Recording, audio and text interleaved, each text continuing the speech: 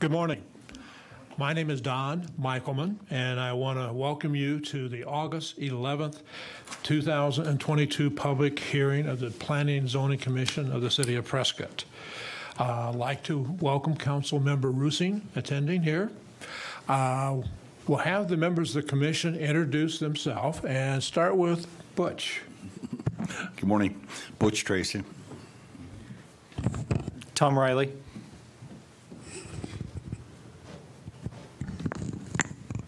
I think that's mine. That always was. Ted Gambogi. Stan Goligoski. Tom Hutchison. And now we have our act together. We'll proceed with the meeting here on this. Excuse me. This is an open public hearing and is being taped, recorded, and videotaped by the city. The proceedings are being televised by representatives of the public media, the public, local cable and/or radio stations, and may also be rebroadcast. The number of commissioners present is 6. It will require a majority vote of those present to pass a motion. As some individuals may be attending this meeting remotely, all parties wishing to be heard, including commission members, are required to state their name prior to speaking in order to ensure accurate minutes. Members of the public, when called upon, are required to state their name and address for the record so that we may know who is speaking and be able to contact them at a later date if necessary on that. Staff members will introduce themselves when they come up to make a presentation on it. So the first item on the agenda is the approval of the minutes from July 14th, 2022. Are there any corrections? If no corrections, is there a motion? Mr. Chairman, I move to approve the minutes. We have a motion to approve. Is there a second? I'd second it. Butch Tracy. We have a motion to approve the minutes and seconded. Any further discussion? If no further discussion, Kaylee, would you call the roll? Butch Tracy? Present. Or yes? Yes. Say No, yes. you motioned for it. Yes. Tom Riley? Yes. Tom Hutchison? I was absent, so I'm going to recuse Okay. myself. I will note that. Stan Goligoski? Yes. Ted Gambogi? Yes. Don Michaelman? Yes. The motion passes 5-0. Next item on the agenda is discussion and review of LDC 22-001, Land Development Code Amendment to Section 2.1.4 and Section 5.2 to replace the Airport Noise Overlay District, ANO, with a new Airport Vicinity Overlay, will be known as AVO, criteria, and create district boundary. George. Thank you, Mr. Chairman. I'm George Worley. I'm the planning manager for the city. The purpose of today's meeting is to introduce the commission as a whole to the proposed language of the AVO. Thank you, Mr. Chairman, for spelling it out. We'll just use the acronym from now on. The AVO is intended to be an overlay district, and overlay districts in the City of Prescott's Land Development Code are zoning districts that sit on top of multiple other zoning districts, and they're usually for specific reasons. Typically, they're protection of certain areas. We protect corridors, for instance. We have a commercial corridor overlay that protects most of State Route 69 and most of Willow Creek Road. That corridor is designed to put additional requirements or additional protections in place, and the same concept lies behind the AVO.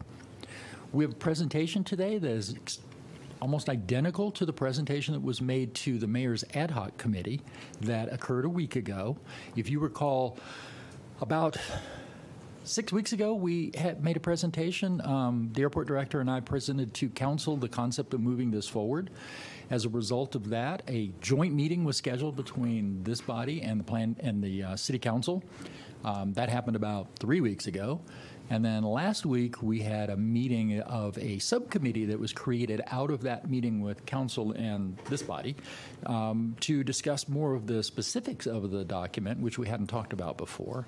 And now today will be the fourth meeting to talk about the AVO in concept, but the second meeting to talk in detail about the actual text of the proposed code changes. So we'll start out today, if you like, with a presentation, again, similar to the one that was done for the ad hoc committee, and then follow that up with calling up the text of the document and working our way through it like we've done on other code amendments in the past. And with that, I'm going to turn it over to Robin Sabata, our airport director. Yeah, I'll just introduce This is myself. not Robin Sabata. Thank you. My name is Joseph Young. I'm the city attorney. I want to introduce myself to you. I haven't been here and haven't met some of you. Matt Pedracki is representing our office in this matters, but wanted to introduce myself and go over a couple of the ground rules. What you're deciding is what's best for this area, not necessarily how it relates to pre-existing rights. So once this is in place, there will be some pre-existing rights we'll have to determine that the AVO doesn't apply to. For example, existing structures will be grandfathered in, as we called it. And so you don't need to worry about pre-existing structures. There's also pre-existing agreements that may have rights that'll be superior to this overlay district as well, and we'll have to make that determination. But I just want to make sure that you all are making the right determination based on what you believe for the airport overlay district, as opposed to the pre-existing rights, which is a separate determination that will be made. So we're here for any questions, and I'll leave it to Dr. Sabata to give the presentation. Thank you, sir.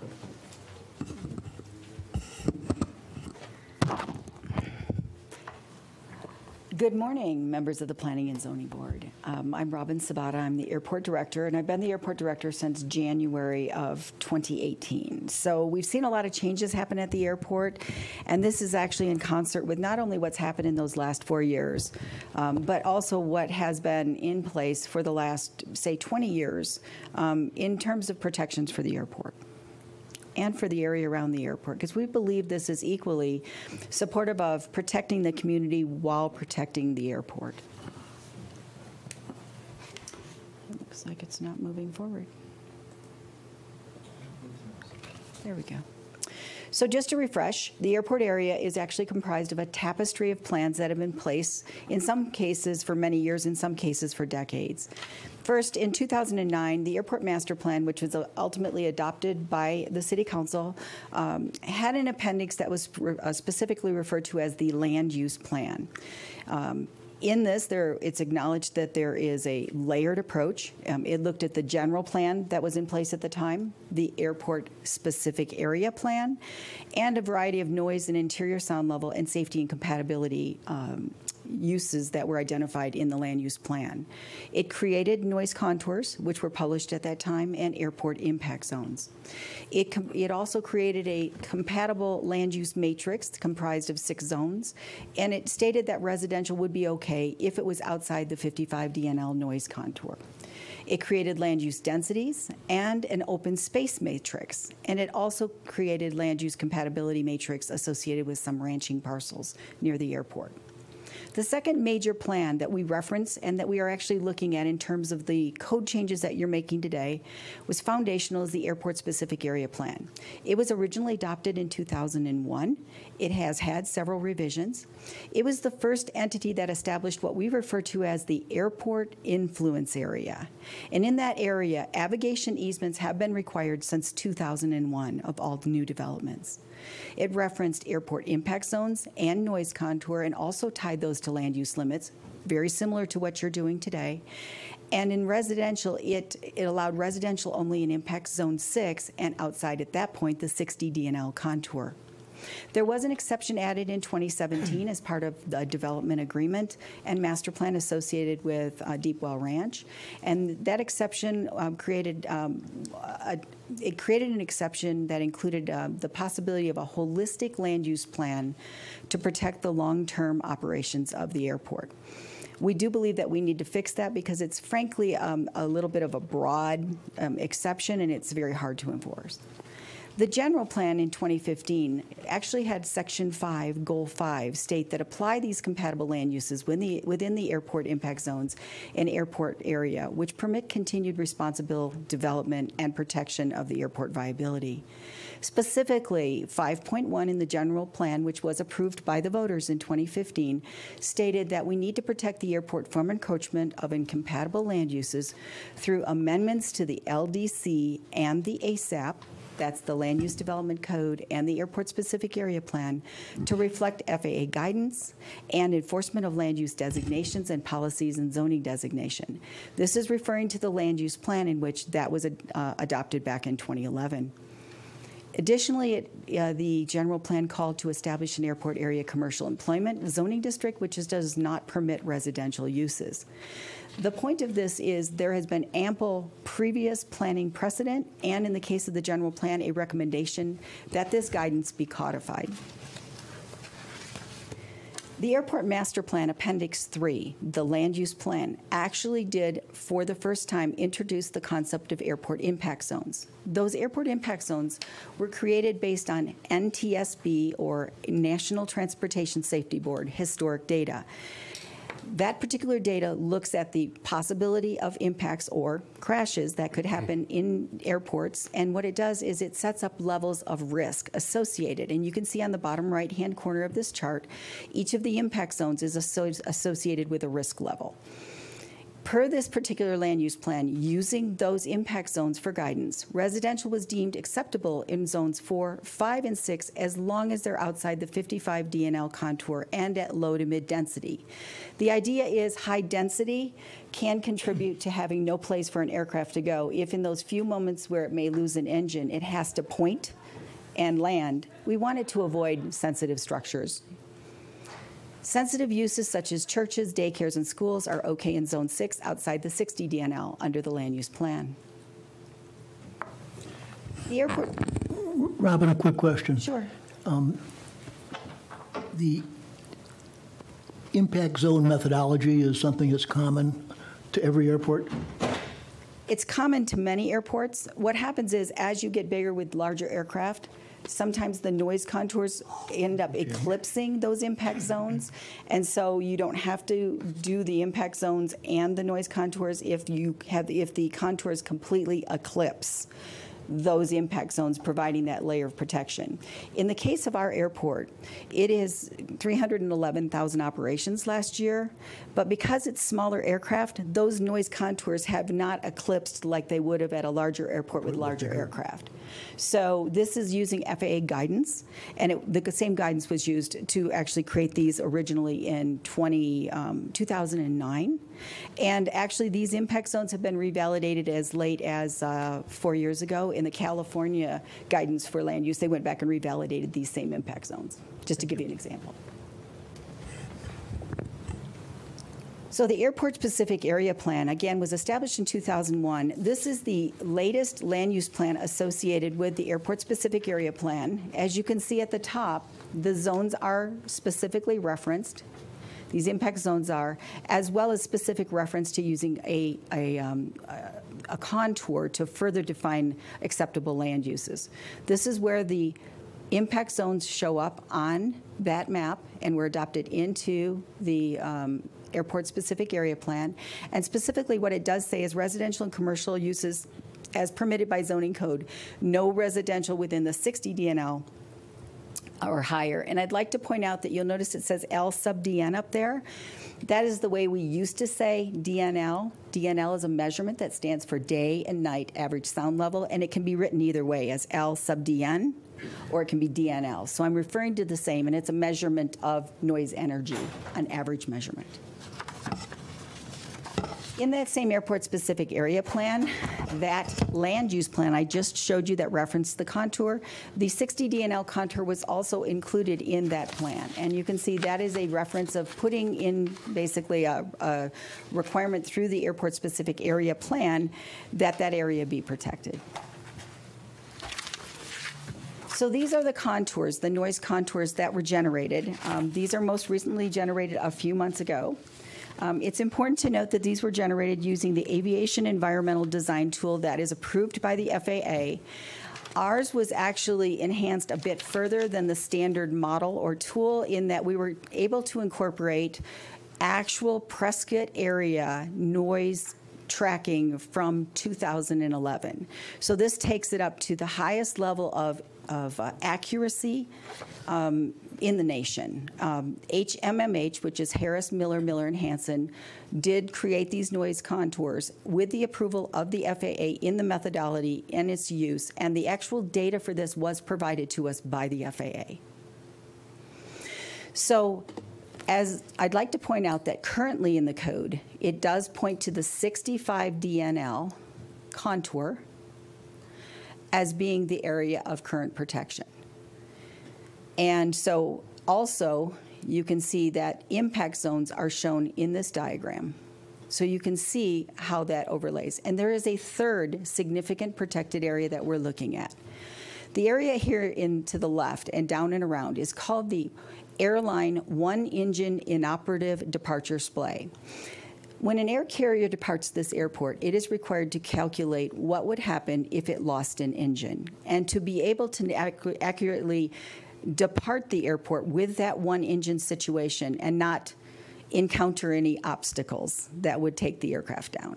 So this is the protection area here for that one engine inoperative departure splay.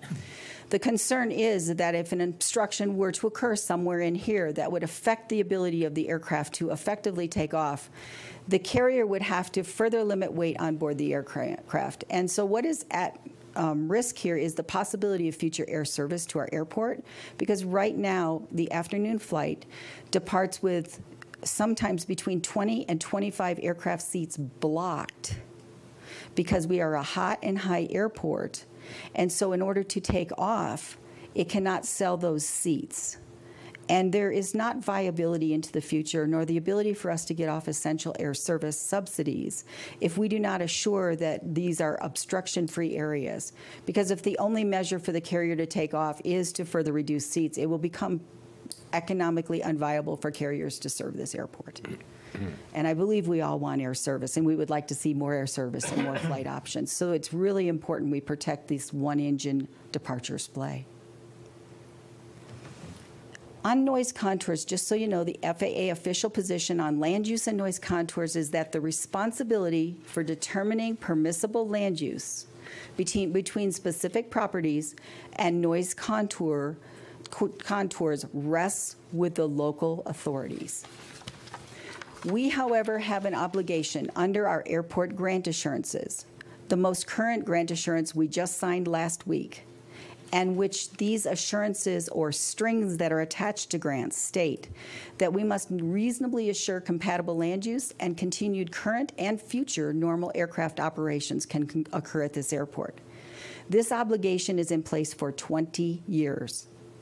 So we do have to be mindful of the fact that we have this obligation, but the FAA doesn't come in and tell you the land use control. It is the local government that needs to maintain the land use to allow that compatibility and assure that compatibility will happen. The FAA works on the pathway of using incentives. They can help with interior sound level mitigation in the future if we need that. Robin, Yes? question, please. Yes. If an airport has to, or an airline has to reduce 25 seats, is that considered normal airport operations? No. Thank you. May I ask a question?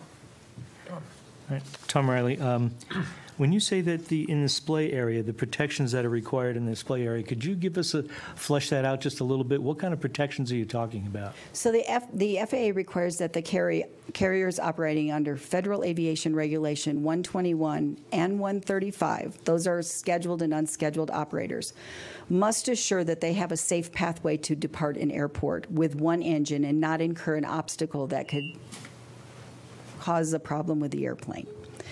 So this is the official recorded airline splay area, and we're having this validated by an airspace expert. By next Wednesday, this will be finally validated, but this is anticipated to be the splay.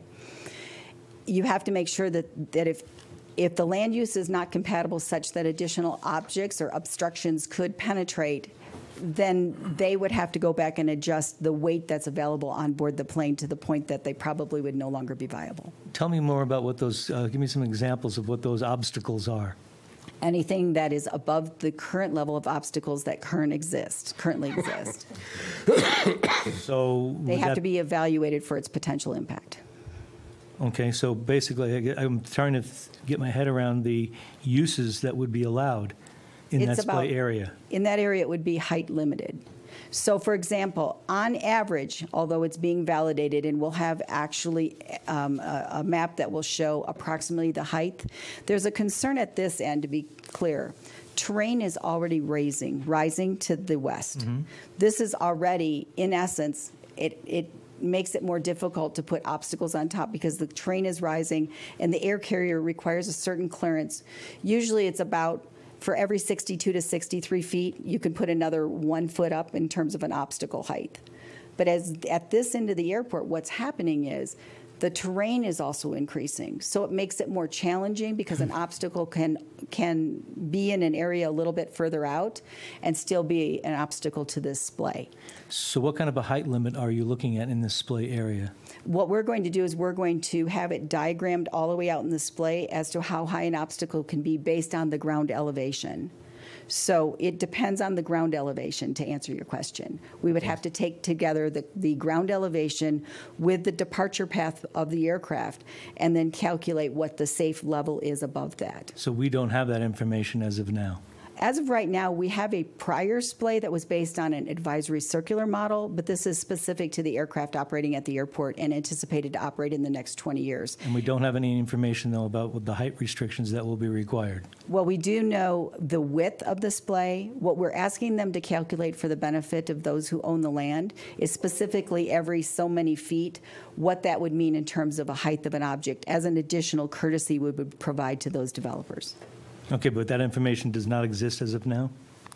In terms of what I could tell you, what you could build at this particular place right there, right now, no, that would go through an airspace analysis, but that's very similar to the FAA's airspace analysis that I'm going to be discussing in a moment. They will not come out in advance and tell you everything you can do everywhere. You subject it to an analysis. And I'll show you that in a minute, if that's okay. Okay. So we were talking about noise contours, and so FAR Part 150, Federal Aviation Regulation Part 50, is what establishes how you create those contours and the methodology that is used for those contours. It is recommended that you do one contour generation now and one at least 5 years from now in order for people to see how that impact can play out over several years. We are going out for a demand capacity, a forecasting analysis, and it's going to be back in about 6 to 8 weeks. We are going to run future contours so that everybody will also be able to see those future contours. But right now we have solid contours for current, and we do want to also give people the information they need for the future. The 65 DNL is currently used in our code, and it does match the FAA's what's referred to as a level of significance. The FAA determined back in 1980 that the level of significance is 65 DNL. That's average sound energy averaged out. So when people say to me, well, how noisy is that? It's an average level, so you could have impacts or single event noise that could be 100 decibels or 90 decibels, the equivalent of a rock concert. And you could have noise events that could be 60 or 50 or 40. And what happens is it's an average of those. And so we're actually seeing in these contours an average sound level, a daily dose and an annual dose at a location. So a single event noise should not be confused with this contour that's being generated. Robin, question. Go ahead. When people complain about airport noise, are they complaining about DNL or a single event noise? They're generally concerned with a single event. Okay. However, the FAA does not use the single event approach. It uses an average noise level or doses as its indicator. And is the DNL an average of the single events? Yes. Okay. It also has certain penalties. In the case of the FAA approved noise model for everybody in the United States except California, it also adds an extra decibel level for events that occur after 10 o'clock at night and before 7 in the morning. In California, they also do an extra dose for 7 p.m. to 10 p.m. at night, but we don't use that here. So the two options that they had back in the 1980s when the FAA were selecting which DNL level that they wanted to adopt, they looked at two. The EPA said that it would be 55 DNL to provide a reasonable margin of safety. HUD at the time said a 65 DNL provided a reasonable margin of safety, and it was based on something referred to as the Schultz curve, in which it was believed that only 10% within the 65 DNL would be highly annoyed. In 2021, the FAA published the latest research, referred to as the National Environmental Survey. And what we found is in the National Environmental Survey of 10,000 homes near 20 airports, 60 to 70% of persons who were in the 65 DNL were highly annoyed. Within the 60 DNL, 50% are highly annoyed. And with even the 55 DNL, 33% are highly annoyed, which suggests the possibility that they may not be pleased with the overflight and certainly may move to action against any future development of the airport, which is a concern. Clearly, in the case of Santa Monica, despite the fact that they had protections in place at the 65 DNL, the airport is facing closure right now because of the fact that that was not an adequate measure of whether or not the community could tolerate the noise levels to which it's being exposed. There are more stringent local and state noise level standards throughout the country, and the FAA does not oppose those. And in fact, there have been court cases that support those lower noise levels. California, Oregon, and Colorado are all examples of areas that have adopted more stringent noise contours in order to better protect the airport and the community. Down below, as I had stated in the ad hoc meeting, this is an example of the Denver Regional Council of Government that says basically noise-sensitive uses such as single-family residential, schools, hospitals, and churches would only be marginally acceptable in the 55 to 60, normally unacceptable in the 60, and clearly unacceptable within the 65. Robin, can you give us a little history of what is the Denver Regional Council of Government? It's all the communities or jurisdictions that are in some proximity to Denver Regional Airport. Okay. Excuse me, Rob. Yes. Butch Tracy. Just to 55 DNL, are they based on decibels, obviously? Mm-hmm. Do you know what that level is? I mean, does the 55 have anything to do with the decibel level, or what? Yes. What are they basing that on? So the contours themselves are generated from a culmination of all events exposed to over a 24-hour period, and then it's also called annual, so it's over a year's period, the dose that you would have.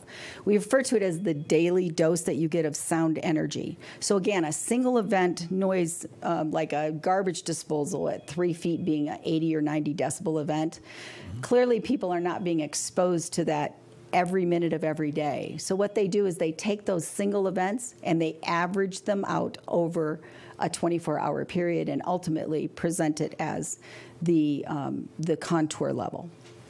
Thank you. Mm-hmm. So that's basically like a base level for sound in that period? Okay. Yes. Excuse me.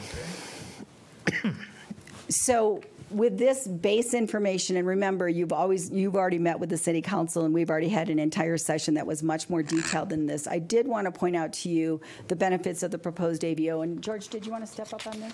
Or do you want me to? Okay. So the proposed AVO does provide map boundaries for all the noise and impact zones. It includes allowable uses or limits within those zones and contours.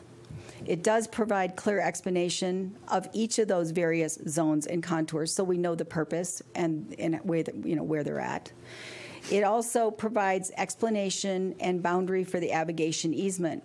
I do want to again point out, though, that the abrogation easement requirement has been in place since 2001. This is nothing new. The document has been modified somewhat over the years, but not extensively. And so that is a requirement that is not changing, but it is incorporated into this AVO. This AVO will provide a fair notice disclosure requirement to residents and to renters. It provides boundaries and notice for the FAA baseline evaluation, which will speak to the question about the FAA baseline, and I have that on the next slide. It also provides additional protections for critical airspace that includes the airline's one-engine inoperative departure. It also provides measures for hazard prevention, mitigation, and removal. This often applies to trees where they grow to a height that they become an issue. And then it also promotes community health, safety, and welfare, which is a primary goal of what we're trying to achieve, is an AVO that protects both the airport and the community. It assures that we comply with our federal grant assurances regarding to obstructions and compatible land use, and obviously supports future airport development. I do want to point out that to date, since I arrived, we received more than $50 million in grant funding or grant commitments in just 4 years. And we are looking at another $100 million in future grants in the next 5 to 6 years, including the runway extension, and another $30 million in the investment of the air traffic control tower. Our simulation for our new tower is scheduled for later this month. And then finally, it also acknowledges that the airport as an economic generator is such an important part of our community. Its economic impact is $194 million, and it's attributable to 1,220 jobs. So if you want to look at this visually, this shows you the airport, airspace, and community layers of protection. We've discussed the airport impact zones, which are included in the AVO. We've discussed the noise contours. We've discussed the airline one-engine departure. And I mentioned the FAA basic or base evaluation for airspace. And this actually speaks to the earlier question about, do we know where an obstruction can and cannot be? When the FAA does its evaluation of any new object or proposed construction, you go through what's called a 7460 process. That's a notice of proposed construction or alteration. That actually applies to within 20,000 feet of the end of any runway that you will have to submit just a request for it to be evaluated. Often it's immediately, if it's further out, immediately released is not an issue. But that evaluation process is about 45 to 60 days. And during that time, they look at several things, and I'd like to point out to you on this map. For example, this is part of the FAA's base evaluation, is all of this approach and departure surface at each end. They also look at the issue of this big, what looks like an inner tube. This right here is the one of the zones, what we refer to as imaginary surfaces, and it evaluates those. What you don't even see on here are all the instrument approaches and departures associated with the runways, and those can also be impacted by an obstruction. So again, when a proposed construction or alteration occurs here, we will also evaluate it here.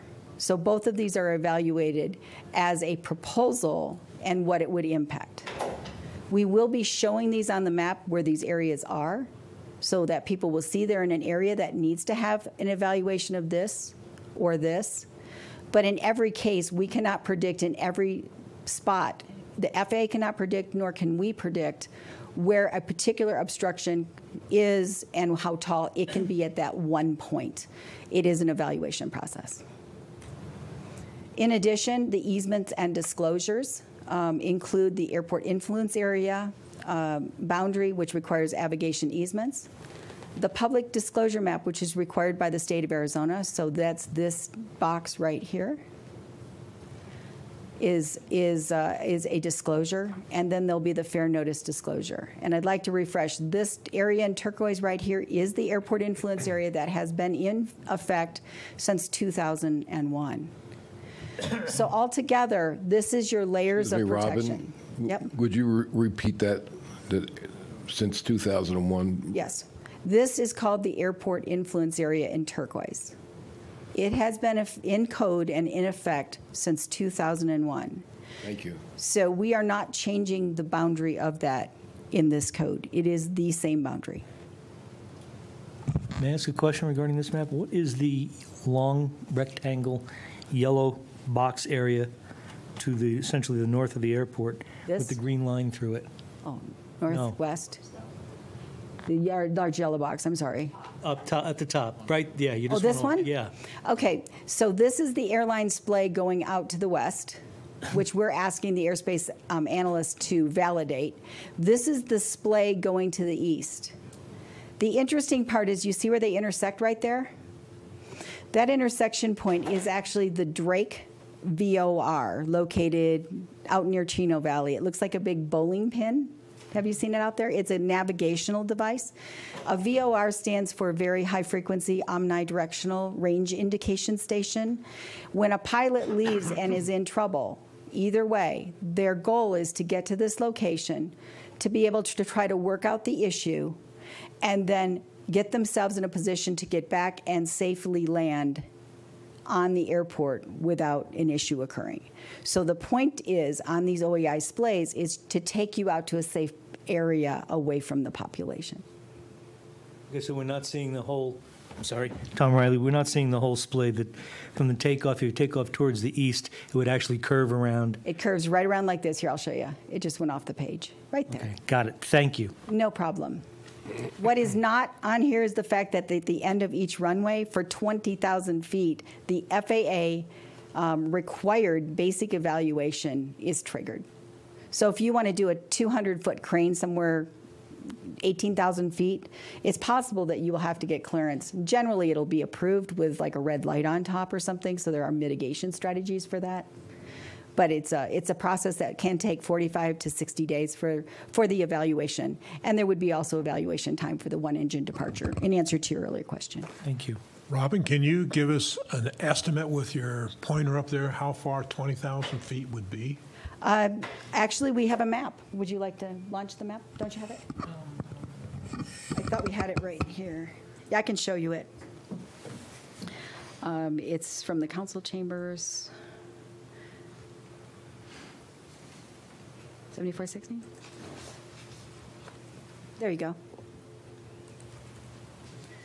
And again, that's nothing new. That is within Federal Aviation Regulation Part 77, which refers to airspace and obstructions. And so it's established by federal regulation. The green lines, the circle up there, is it? And the reason that they're a little bulbous is it's 20,000 feet from the end of each runway. You see that? So you take it 20, so it has a little bit of the circles have an overlap. So what happens is, let's just say you have a crane that you're going to put up like over here or over here. And it's obviously outside what you just saw as the airport influence area. If you have to put a crane up over here, you would go into the FAA's tool. It's an online tool, and you put in the elevation of the ground level, the proposed height of the obstruction, and the latitude and longitude of the object. You say if it's a temporary or permanent or the type of object. And then they may take up to 45 days, or sometimes you get an immediate feedback that says this one is not, this is so far out, it's not an issue for us. So conceivably, every building that is built within that has to go through this process? You just put it in their tool, and it immediately tells you, is there going to be a time before you find out, or immediately, particularly in the case of, probably if it's, unless it's a really, really tall, like 150 or 200 foot of, crane, generally within the airport influence area is where you might be required to do what we call mitigation. Mitigation might include a red obstruction light. If it's directly at the end of a runway, it might say, though, that this is going to affect an approach, and we will reserve the right to not accept that structure if it would affect normal operations of the airport. Okay. Now, I can tell you that some of the proposals around the airport have had cranes that were taller than what would have been permanently approved, but the FAA does allow you to work with, for example, builders. If they're going to bring in a large crane, we just have to time it, because if they do it at the time the carrier is on takeoff and it interferes with the airline splay, then they might not be able to take off. Because if there's a crane at the end, a red light cannot be used to mitigate what would be an aircraft in trouble with one engine out. So with regard to the obstruction evaluation that the FAA does, the temporary cranes can go up. But with regard to the airline splay, it would be really important that we make sure and coordinate those temporary obstructions so they're not occurring at the time of an aircraft flight. But we can work around it too. Okay? And I think, did we want to do density? You want to grab density? Okay. Remember, it was my last slide that was density that you had updated? It's in your-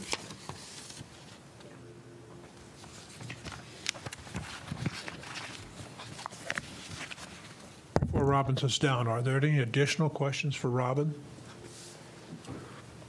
Okay, thank you, Robin.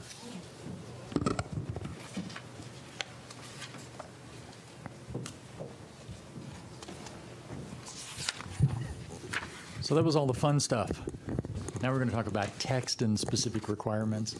One of the things that we've talked about a little bit in this is compatibility, and land use density is part of that compatibility determination. Land use density is how many units per acre we have in homes. And there are several different ways to do that. One is to cluster homes and leave lots of open space, and another is just general density. The general density issue is more of the problem that we're trying to address.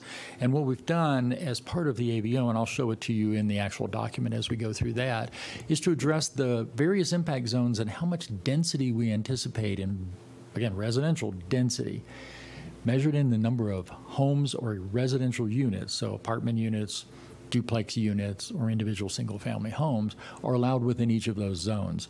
As you can see, the first 3 zones are proposed to allow 0, and that per our table, and we'll look at the table shortly when we start going through the document, those impact zones are such a high-risk area that residential is unsafe in them by most measures. So we're showing 0, no residential allowed within zones 1, 2, and 3. Zones 4, 5, and 6, certainly. May I ask a question? You say I'm looking at this table, and it says maximum recommended land use density, persons per acre. In zone 1 is 0, zone 2 is 20, zone 3 is 60. So these are for non-residential zones. So we're talking about a commercial space in this case. So you don't have a residential use, you have commercial uses with occupants, and the occupants are what we're talking about in that column. So the column just to the right of that is residential uses, and where we measure by the number of dwelling units instead of persons. Okay, so this is maximum, this is commercial, residential? So the first is non-residential, second is residential, and then the third is a recommendation on open space. Okay, that's not clear on here. Thank you. So again, with dwelling units for zones 4, 5, and 6, we're looking at roughly 7 dwelling units per acre as a maximum, and that's consistent with the low to medium density that Robin mentioned during the presentation as being incorporated into the airport specific area plan recommendations and the general plan. So the definition of what that is based on the general plan language, the currently adopted general plan language. The caveat with those are that all of these are presuming that those residential uses are going to occur outside the 55 DNL line. Again, the line that is currently proposed as the boundary for residential is a noise contour. There are additional requirements based on impact zones that can affect residential and other uses depending on whether or not they're within that 55 DNL. Do you have any questions about these specifically? Not yet. Not yet? Could I make one clarification? And on this slide, you'll notice the last paragraph. It basically said the level of risk is correlated with population density, where higher densities pose a higher statistical risk to the safety of persons in the event of an accident. Therefore, land use with high population densities are discouraged in the vicinity of the airport. And that's why open space is so important at the end of the runways. What we learned from the crash that happened in May is the gentleman, when he took off, lost his engine, and he had between 10 and 12 seconds in order to point at what would be an open space area. So having those areas, when an aircraft has lost its ability to control the plane largely, is really important.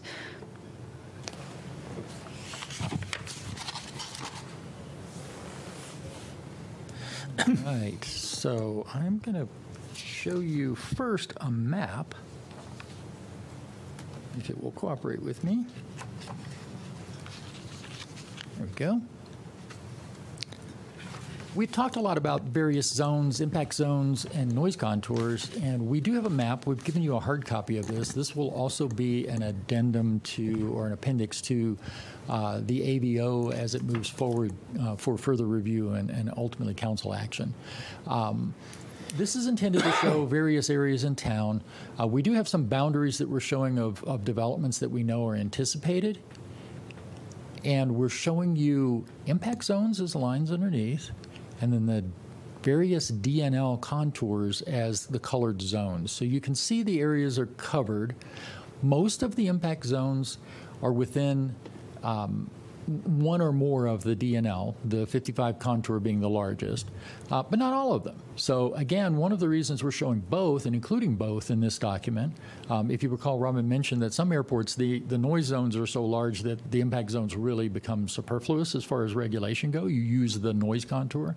We do have noise contours that exceed the boundaries of, or impact zones that exceed the boundaries of the noise contours. So we're indicating both and including both in the document. So the recommendation is to have controls on impact zones and controls on noise contours, both. So they will simultaneously apply and work with each other in the text. And we'll get to that in the text itself. We'll talk about it. You have any questions about the map at this point? We can always come back to any of these. George, Ted Gambogi. At our joint session, one of the things I had asked for was an overlay of everything put together, so I wanted to thank you for this. So the only thing this doesn't include is the outside boundary, the airport influence area boundary that we chose as the outside boundary of the AVO. Again, one of the things we don't want to do is to invent things if we've already got criteria in place, and we have a criteria already in place requiring the navigation easements within that boundary. It's already mapped boundary, already existing, so our recommendation is to use that already existing boundary for all of the AVO purposes. All of the impact zones and all of the noise contours fall within that boundary where the City of Prescott boundary is concerned. Okay, that was all the fun stuff. I'm going to pull up the actual text, and we'll walk our way through this. If you participated in or watched, did y'all do that? Participated or watched the ad hoc committee meeting, what we did was go through this document page by page, looking at each paragraph. This is going to be a quick review of some of the changes that have already occurred at staff level. So I want to talk to you about the things that we're recommending. Mostly came from our legal department review, but then we'll go into an actual page-by-page look at this. First thing we're doing is creating the AVO by definition.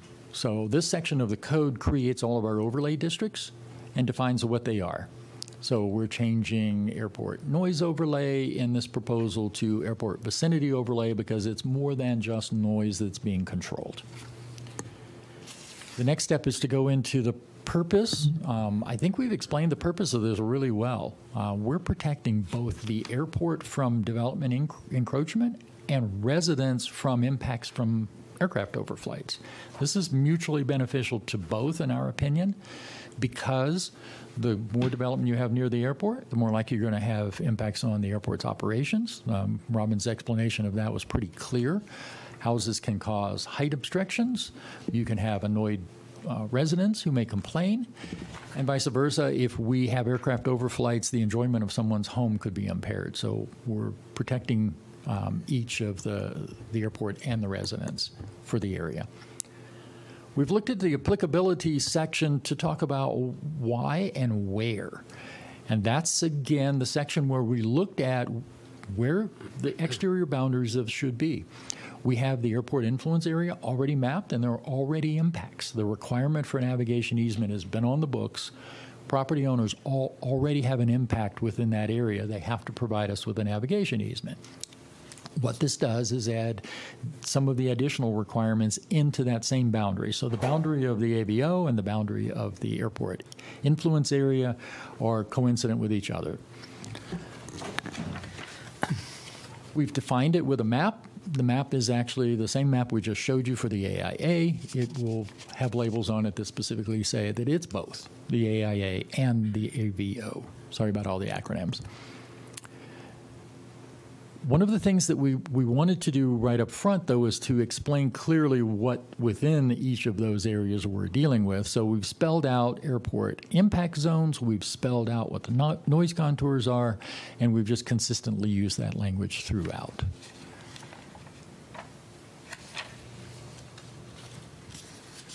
Stop me at any point you have questions, please. So one of the first things we want to do right after explaining where this is to explain what the impact zones are, because they're an important part of this. Impact zones are quite literally places that aircraft could crash or could land in emergency situations. They also are areas that have a higher impact from aircraft overflight, whether it's noise or materials that may drop from aircraft or emissions from aircraft engines. Those impact zones have definitions. Those definitions are based on FAA documentation, and that was adopted into the airport's land use plan way back in 2009. Robin hit that as part of her history of this process. So what we've done is simply copy all of that specific language over into this document to include it all in one document. One of the things I think you noticed early on, because we have a tapestry of coverage of the airport, one of the benefits of doing something new now is to incorporate all of that tapestry into a single document and control most of the things that are controlled by these various documents in one place to make it easy for everyone to find, everyone to understand, whether it's us, city staff, you as a planning commission, or the development community, or the residents of an area who want to know what's going on in a particular area. It'll all be in the AVO, with the exception of a few minor things that are controlled directly by the FAA, such as the 7460 requirement. So we've defined each of those impact zones. We've shown you the list of them. They are consistent with, in fact, they're identical to the list in the airport master plan. For clarification, because it's important for anyone wanting to know how we created those zones, we've added the actual table that comes from FAA documentation on how to calculate those zones. And this table shows you dimensions and calculations on those zones depending on runway length primarily, but it's laid out exactly how these zones were calculated. So not only have we done it, but we've given you the recipe. George, do we have anything that can identify which of the 3 runways listed here are where they're at the airport? Is like the 1230 the cross runway? Yes. Yes. Runway 1230 is the crosswind runway. Runway 3 right, 21 left is the major commercial service runway. Runway 3 left, 21 right is the parallel general aviation runway. Okay, thank you. And I'd like to add that the reason we thought this was important is in the original document, I do want to point out that part of the impact zones were discrepantly shown in a diagram. This is the actual information and validating data. So we wanted to make sure, because we did extend one of those zones visually on the map to match this table, because we discovered that discrepancy last year. And I can refer back to a map, but the point is we wanted to make sure that the table that was originally in the land use plan, which was accurate, is also incorporated along with the diagram, because visually it doesn't always tell you how far or how long something is. I have a quick question, just for clarification. On zone 1, you have 3 dimensions there. I assume that that's height, length, and width? The trapezoidal shape is slightly differently. It isn't a rectangle, it's a trapezoid. So it's the initial, the end. And So it's 2-dimensional, not 3? That's correct. Thank you. Some of the zones are rectangles and some have different shapes. Okay, no, that explains that. Thank you. So at this point, what we'd like to do is to start walking through the table. I know all of you have this information, and what we're hoping for are questions about each of these sections or about individual lines within these sections. Let us explain to you why we're recommending it this way. And if you have suggestions, that's the purpose of this meeting, is to get your input. Right off the bat, we start out with some of the lower intensity uses, agricultural type uses, ranching type uses. They are generally more compatible with the airport and can be in the higher intensity zones. This is an inverse list. Zone 1 is the highest intensity where the most impacts occur, and Zone 6 is the lowest. So the lower the number, the more intensity, the more we want to protect particular uses within or prohibit particular uses within those zones.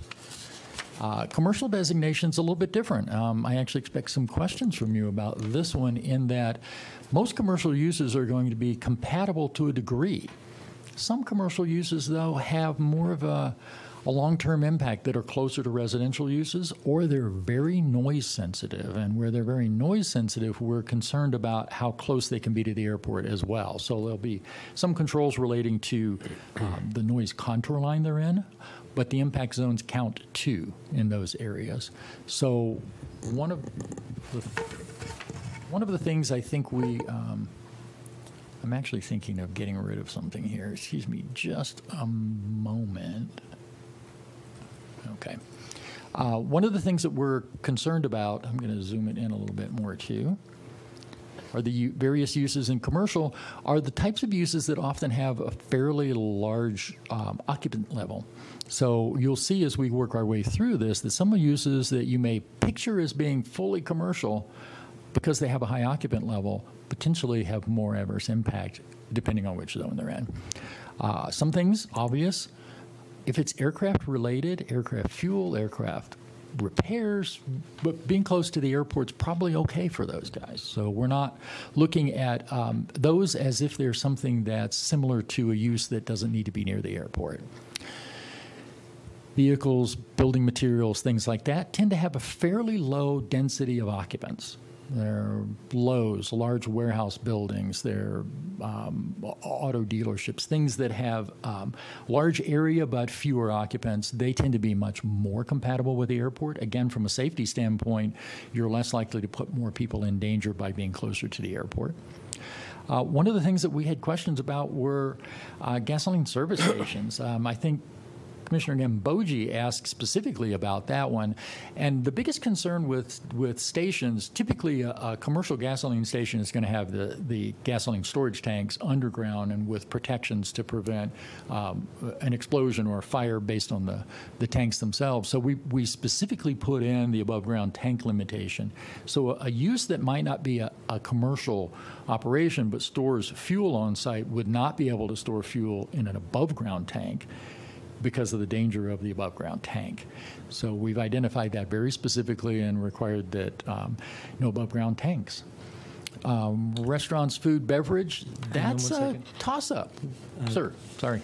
The gasoline service stations, what about places out there, like there's a earth operation out there now, and they have gasoline, then it's usually above the surface. Is that considered a no-no anymore? Or it would be considered a no-no in the future. Okay. So again, they're already existing operation. Mm-hmm. This will affect operations or projects in the future once it's adopted. It seems a bad idea to have above-ground fuel tanks within certain impact zones. That particular use is not in many of the impact zones. If you recall the map, it could be. It could be in future, and we would restrict above-ground tanks in those cases if this is adopted. So if it's there now, it's good to go?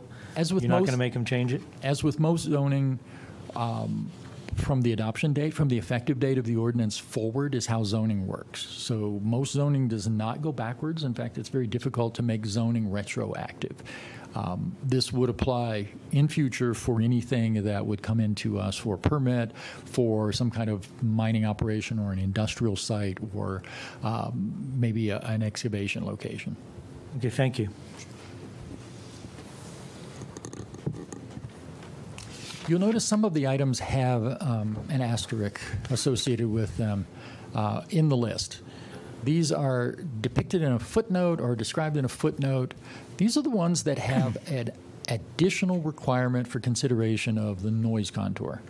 So not only are they controlled, restricted, controlled is the proper word, by the impact zones themselves, but they're also limited because they're noise-sensitive uses. Picture yourself going to a convention center and having the aircraft fly over you once every minute and a half at 200 feet or 500 feet above.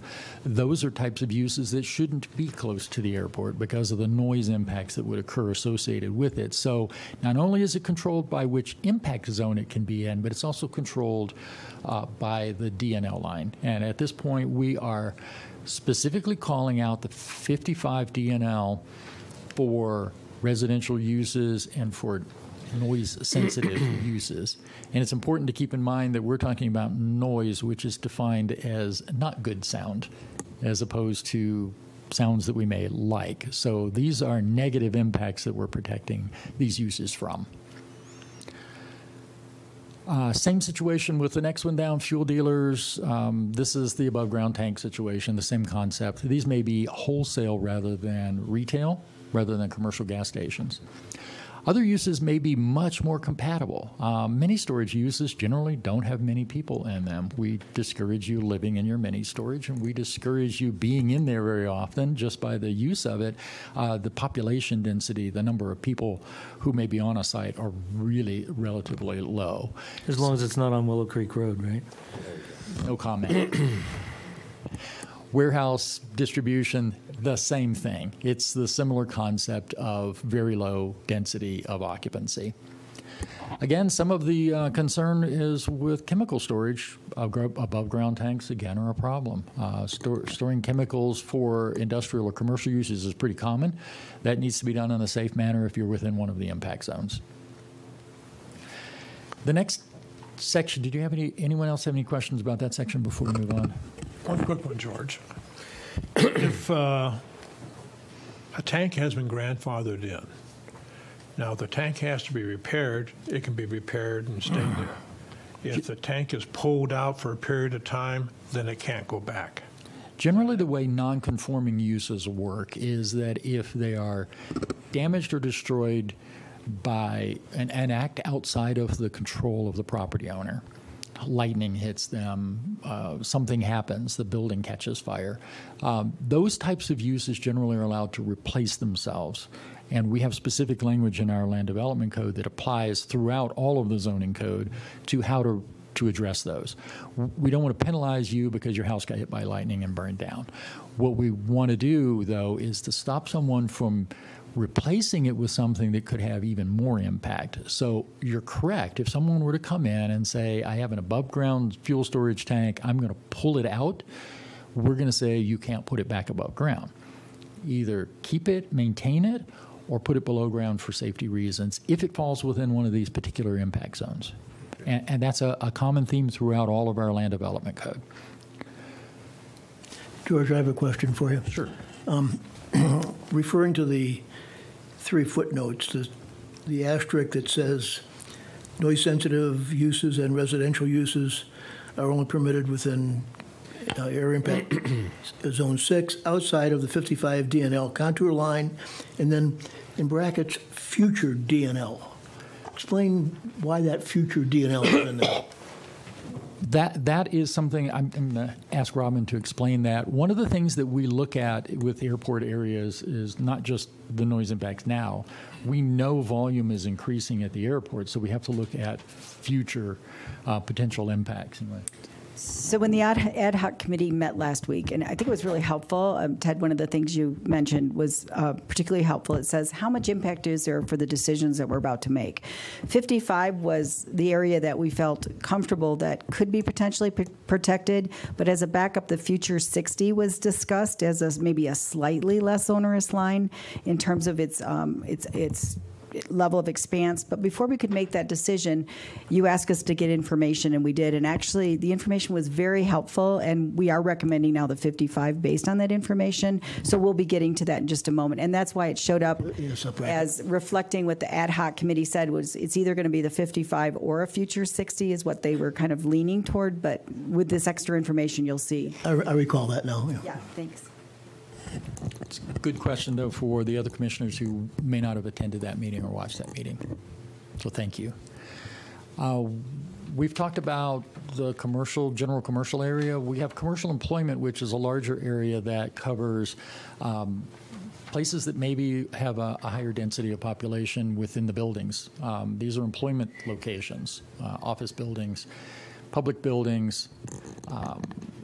Those types of uses and places often will have a higher volume of people and therefore need different protections than those that may have a lower volume of people inside.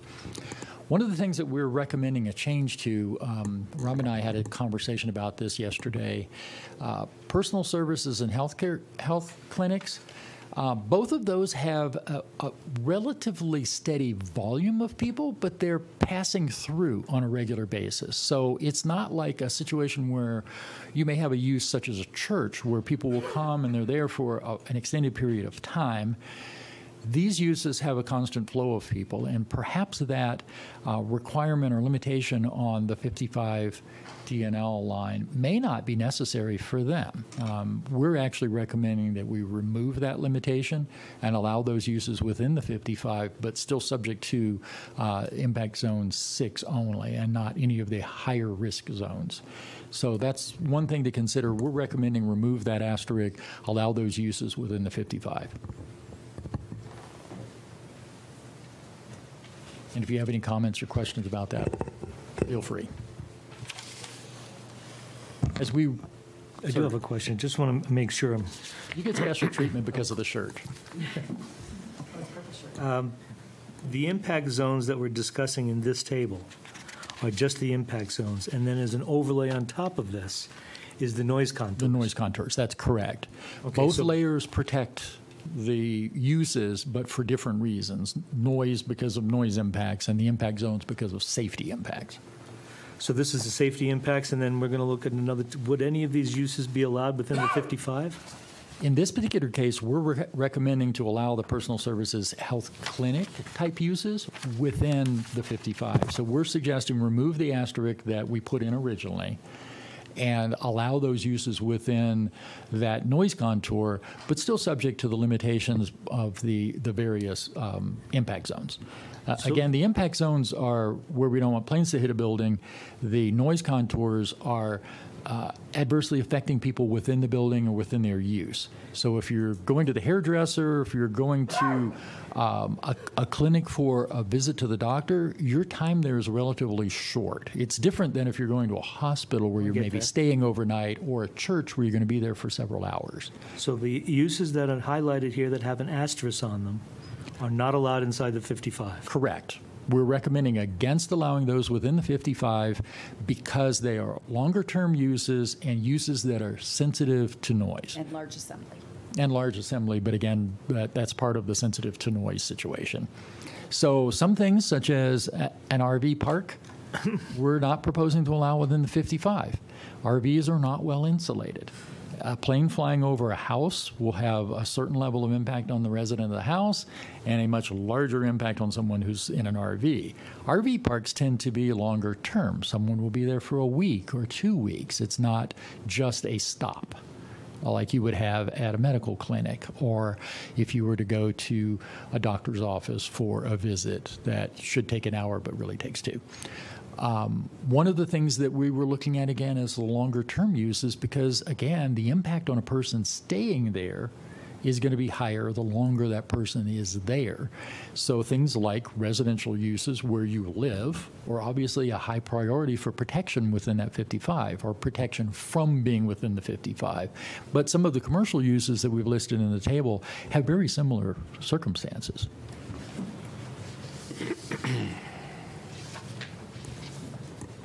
For the purpose of both noise impacts and safety zones, hospitals, correction facilities, and schools are all highly impacted by noise. They're highly impacted by the potential for a plane crash, and the populations within them are somewhat constrained. But I have an intern here who will tell you that being in school and being in a correction facility probably are similar. You're tied in there all day. I mean, you're basically locked in. And because it's a long period of time, the noise sensitivity comes back in. And again, why we're suggesting that those should not be allowed within the noise contours and should only be allowed in the impact zone 6 to avoid the direct safety risk as well as the adverse impact of noise. The next row down, we're talking about various types of, and I see I didn't strike through something, various types of gathering areas. Large gathering areas like libraries and daycare centers and social clubs, again, have long use periods, hours at a time that people would be in these various locations, and therefore noise sensitivity is high. As we go through, that changes a little bit. We don't have a lot of concerns for instance, cemeteries, and I'm not even going to go into an explanation of that one. Utilities, power stations, things like that. Again, low density of employees and short time frames that people are on site, not nearly as subject to noise impacts. And we're about at the bottom, except for the most important, unless you have questions about industrial, those are pretty obvious.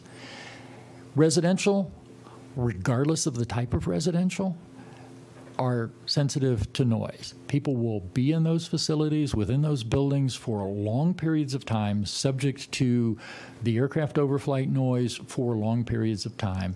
And our recommendation with this proposed document is to restrict those uses to areas outside of the 55 line. So again, we're trying to protect future residents from having to experience a lot of long-term noise and overflight within their place of residence. With that, I would be open to any questions you have about anything in the table so far before we step into the next piece of this document. Questions? Could we take a break?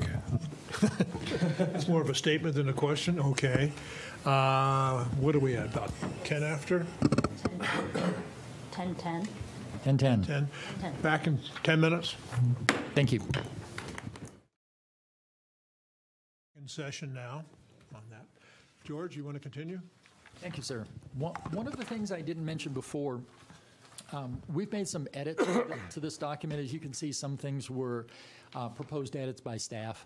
One of the things this doesn't reflect is the large venues and libraries, daycares, et cetera, are not examples of the large venue. They're all separate things. So we're going to remove this EG designation here. We're talking about large gathering venues. We're talking about libraries. We're talking about daycare. We're not separating them out as to only large libraries and large daycares. So just for clarification there, I missed striking through that one when I should have. So we're basically down to discussion of the residential impacts. We've treated all of the residential pretty much the same. It doesn't matter whether you're a group home or a single-family home or a caretaker who lives on site on a particular use, although we were applying something somewhat different. I shouldn't have called caretakers out there.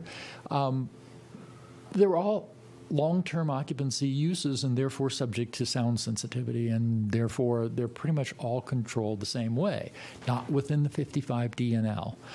The caretaker units we have shown slightly differently in the table because those are actually places where people live, but they're being paid to live there. So when we say caretaker, we're talking about a night watchman situation, not a home health care person.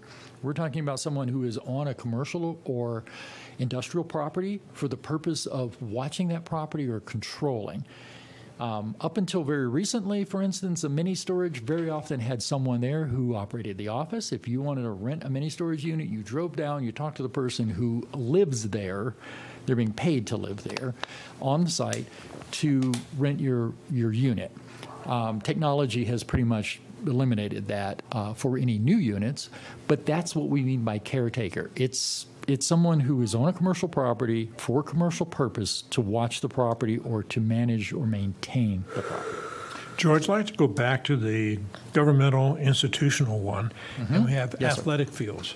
Are we viewing athletic fields more like an intramural where the two teams are out to play and so forth versus a athletic field that could have a large crowd there? For the most part, yes. So these are athletic fields that would be associated with other uses. They're also something that we anticipate would have relatively time-delimited uses. You're not there for, 4 hours or 8 hours or like a residential baseball use over game. long term, right? So yes, it's not considered for. If we get a national sports team want to move here, I'm sure we can make an exception for them. But the intent of this is to just control those impacts. Do we have any more questions about this before we move on? Yes, Yeah, sir. I do have one, George, if I Certainly. can. Can you explain to me what the difference is between this table and the outlined uses versus existing zoning? This is an adjunct to Table 2.3 in our Land Development Code. Table 2.3 is a basic control of what uses can go within which zoning district. This is an additional control on top of that. Remember, it's an overlay district that sits on top of the existing zoning districts. So if you're an allowed use by your zoning district, we will then consult this table to see if you're also an allowed use by this table. You have to meet both triggers to be allowed. If one table says yes and the other table says no, the answer is no. That's something that's common throughout overlay districts. So the base uses are controlled by Table 2.3, our land use table that covers all of the city of Prescott. And then this area within the airport influence area, the boundary, would be separately and additionally controlled by the overlay restrictions. So you could have permission to have residential based on base zoning. Our commercial districts allow residential uses by right. But you may be in an impact zone or within a noise contour where residential is inappropriate based on the criteria that we've used to develop this overlay. So we would say no to residential in that circumstance. Again, these are two layers, and that means two reviews. A review on the base layer, a review on the overlay. And we do that now with commercial corridor districts. We do exactly the same review for them. We do the same review for the manufactured home overlay district that we have. Again, we look, are you allowed residential? If the answer is yes, are you allowed manufactured homes? The answer is yes, you can have a manufactured home. If the answer is no in either of those two tables, the answer is no. Does that make sense? Yes. Thank you. Did you have a question, sir? No. Okay, that was a questioning stance you had. Before we move forward, would you like to bring up that map? Before we move forward, I'd like to also supplement the answer to that question with the map that we had shown early on. This one? Yes. I think it's behind there.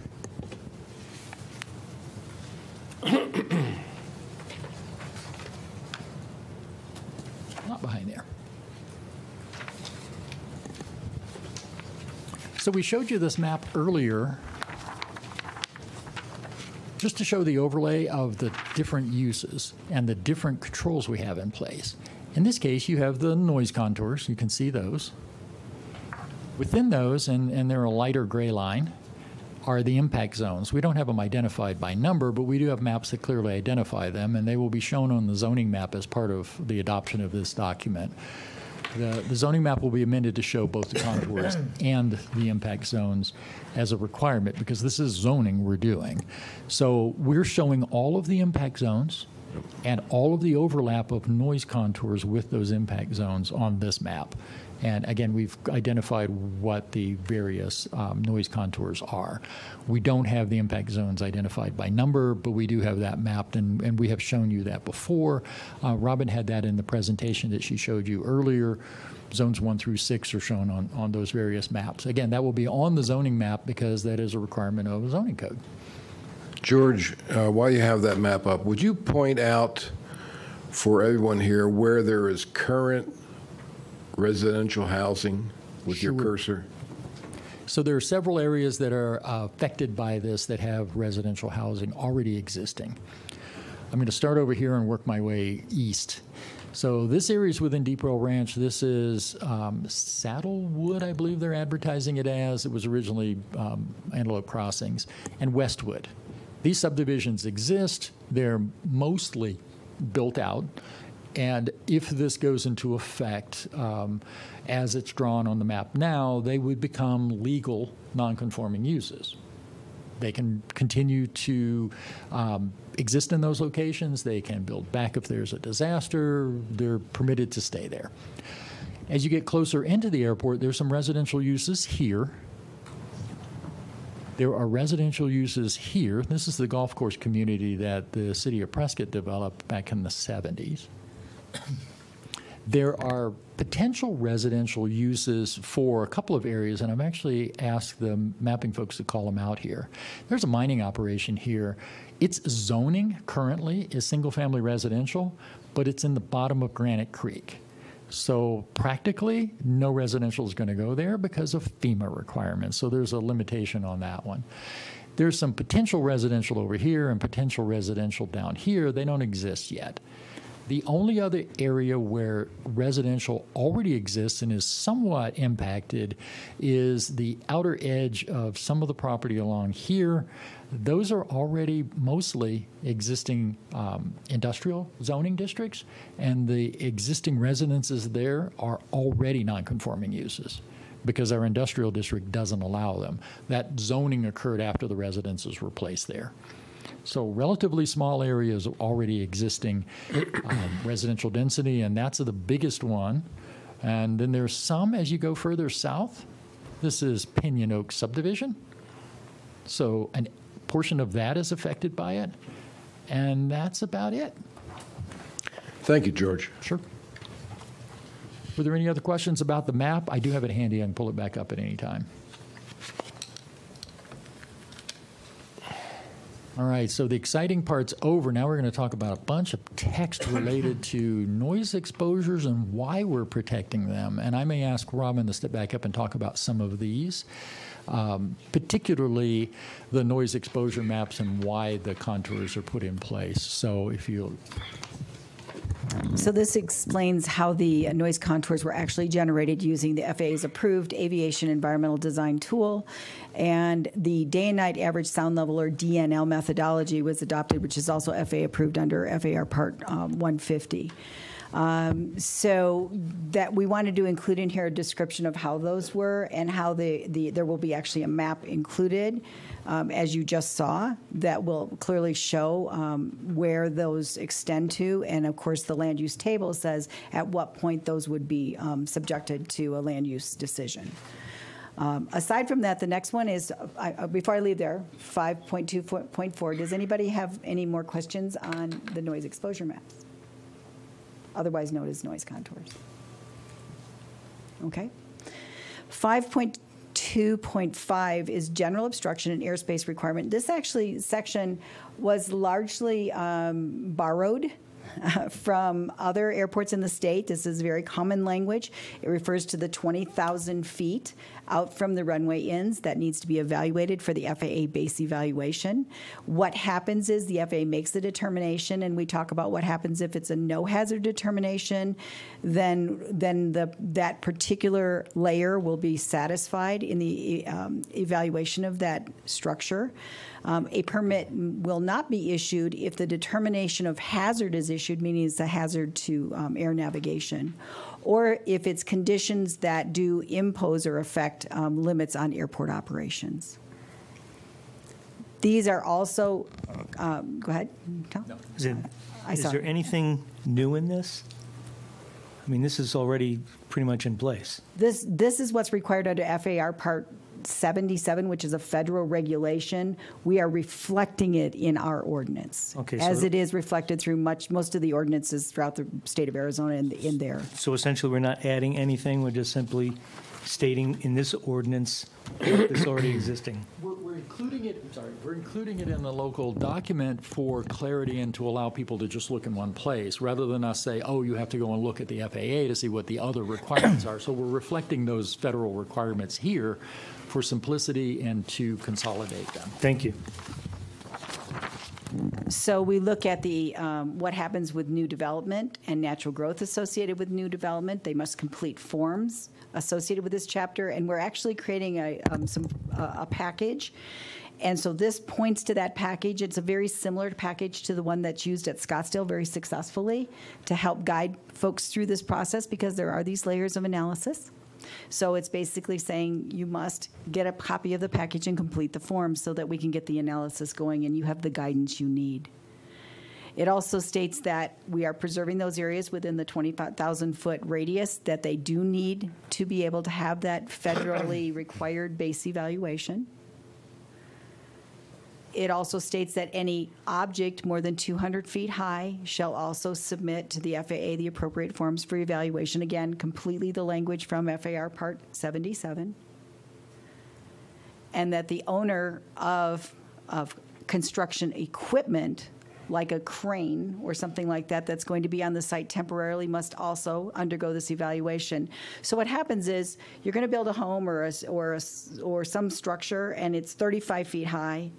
And so you have an evaluation for that. But when the crane operator comes with the 100-foot crane for a temporary use, they also have to go through the same evaluative process. And then you want to go ahead and take it over from there? Okay.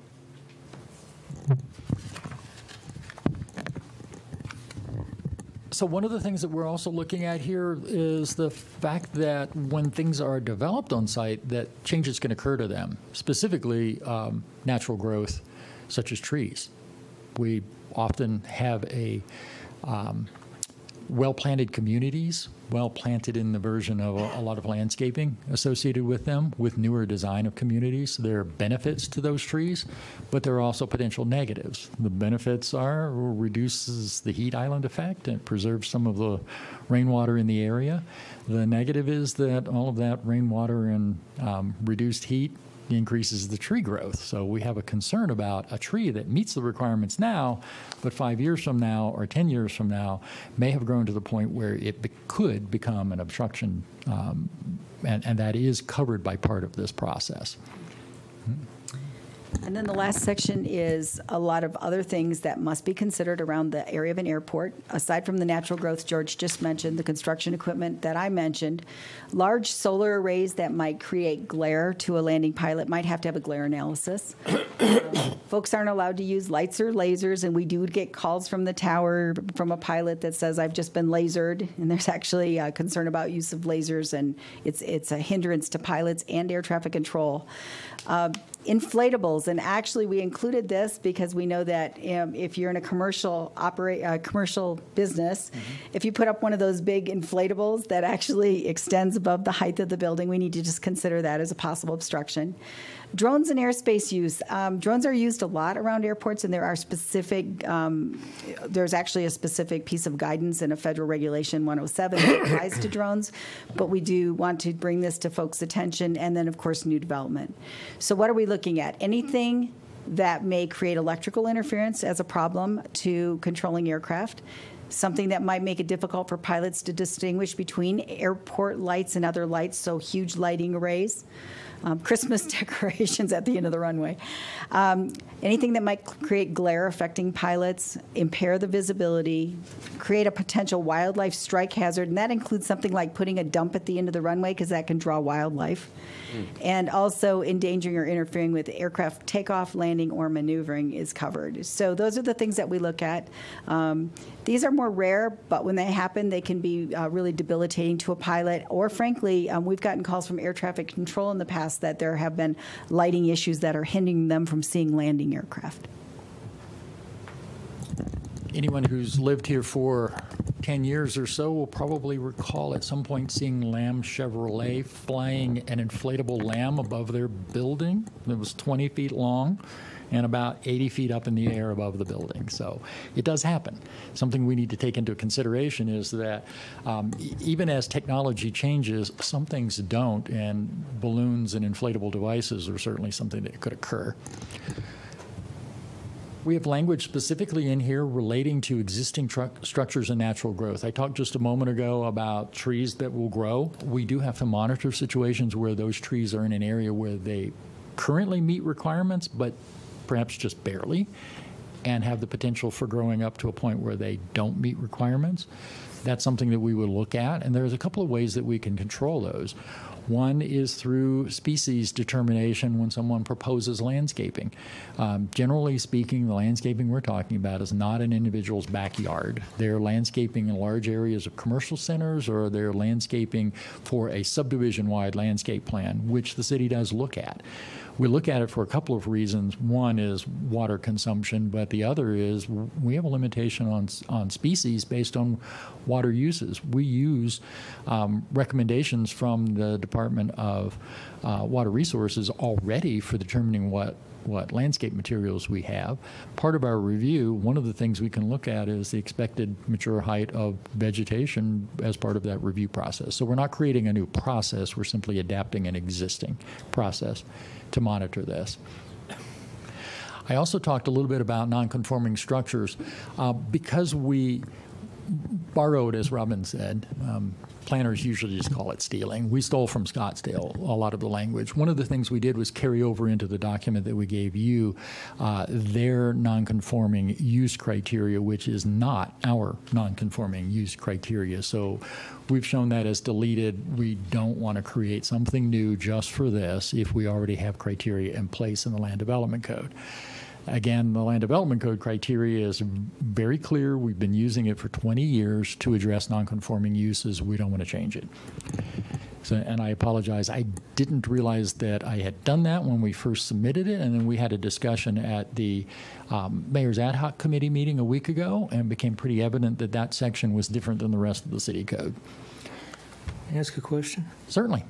It is in the city code, if I recall correctly, and correct me if I'm wrong, if a building loses 50% of its value through some process, and it's a non-conforming use, that is not allowed to go back and build again. Is that correct? Not under the city's land development code. So our land development code that controls most of what happens with a building that may lose its nonconformance allows for structures to be returned to their previous state if they're lost through some action other than the control of the property owner.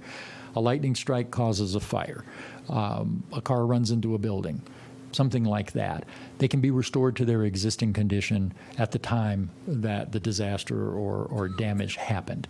The only time when a rule similar to the 50% rule comes into play is a FEMA requirement relating to floodways, and it's based on the valuation of the structures. It's rather complex to administer.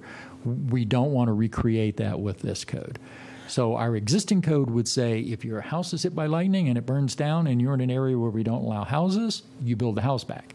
If you come in and demolish your house voluntarily, you don't get to put your house back because you did it under your own control and are subject to the requirements of the city's codes. So we protect people from disasters that are outside of their control. So given the fact that some of these houses around the golf course and such now are bordering 50, 60 years old, if I wanted to tear down a house that was too old, and rebuild another one in there, I'm not allowed to do that? By typical procedures, no. You would have to conform to the current code at the time of your reconstruction. Again, this is if you voluntarily reconstruct it. General maintenance, even additions and remodels are all possible without violating the nonconforming use requirements. So you could do substantial work on the house to bring it up to current code.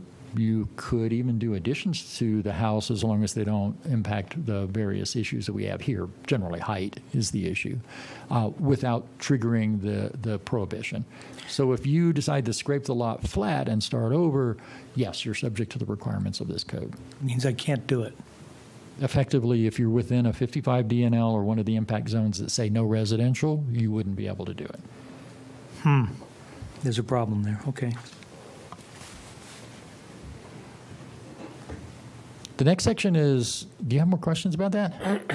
I have more questions about this section.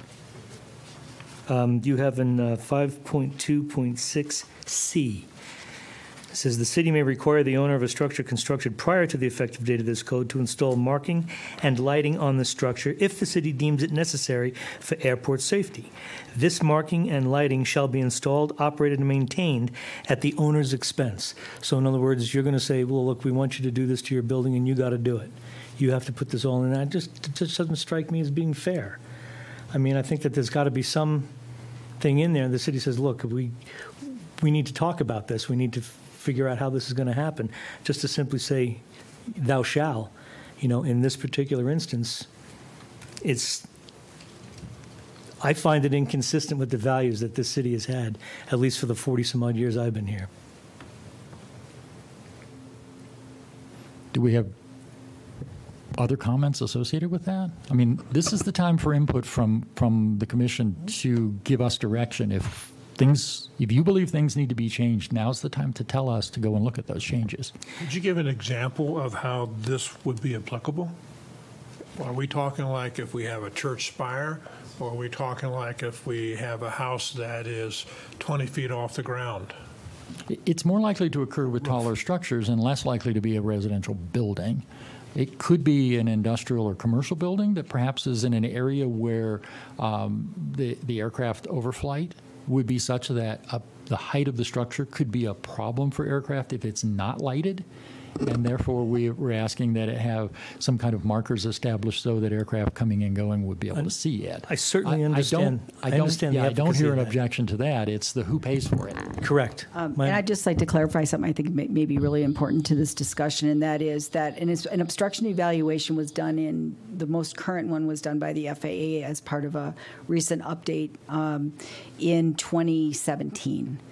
And an owner would have been contacted had there been an issue. So we up to 2017, we've already evaluated all those obstructions that existed as of that point, and so there would be nothing that was in place as of 2017 that would probably be subjected to this.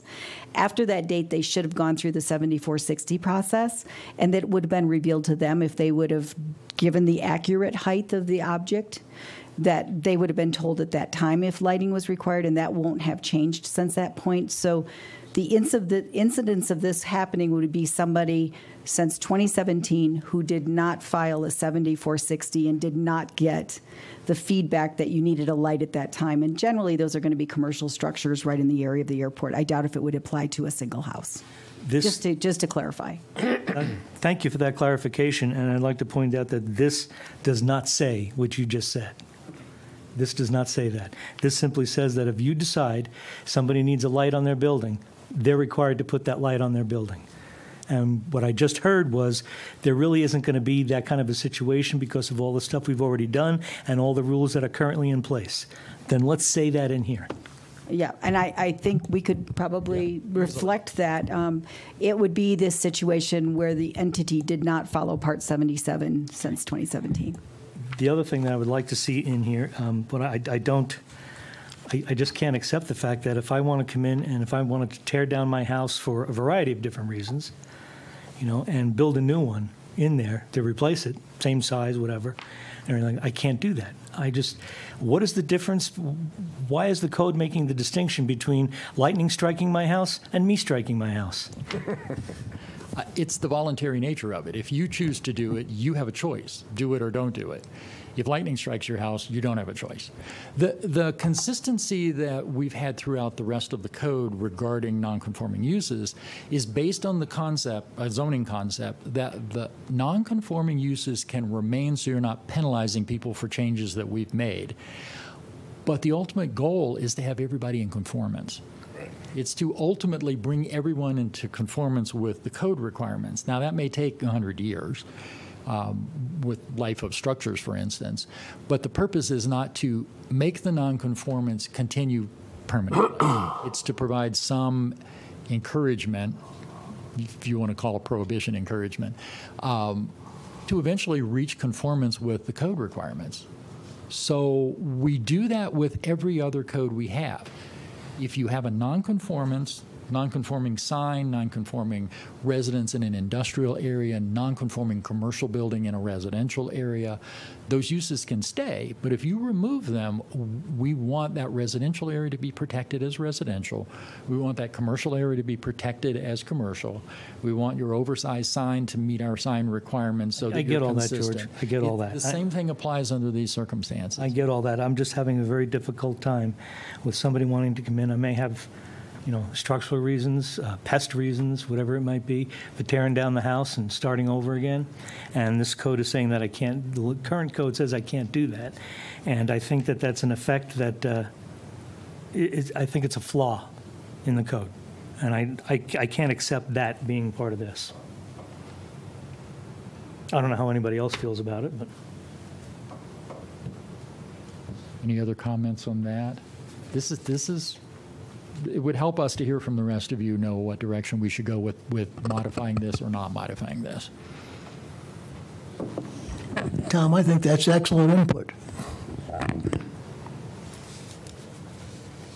Okay. I'm not seeing a lot of heads nodding. I'm not getting very much consensus. One of the options that we could address is it's going to create a section that's different than the standard that we use throughout the rest of the LDC. That replacing a structure to the exact dimensions of a pre-existing structure would be permitted. It's not something we have in any other portion of our code, but that's something that we could work up language and let you look at before you take action on this, either at your next meeting, which is going to be a public hearing, or whenever you are at a point where you can or feel ready to make a recommendation to move it on to council. That is something I can get language together for and provide it back to you for your next meeting and give you an option of two options. That we would be creating something that's not applicable otherwise in the land development code. I can see 2 points here. If you had a house that has termites and you're going to have to tear it down because of that, that really wasn't your choice to have termites. Mm-hmm. But if you go, I don't like Spanish style, I want to go New England cottage, that's your choice to tear it down. So how do you define that part? Again, I'm thinking about the overall impact. A house is a house is a house. Whether it be I tear it down because I don't like it, or I tear it down because it's structurally unsound, or I tear it down because lightning struck it. I mean, it's still, there's a house going back there. There's a house there now. There'll be a house there then. It should be allowed. I think, having two options to take a look at it, and then we can decide what option we like. Sure.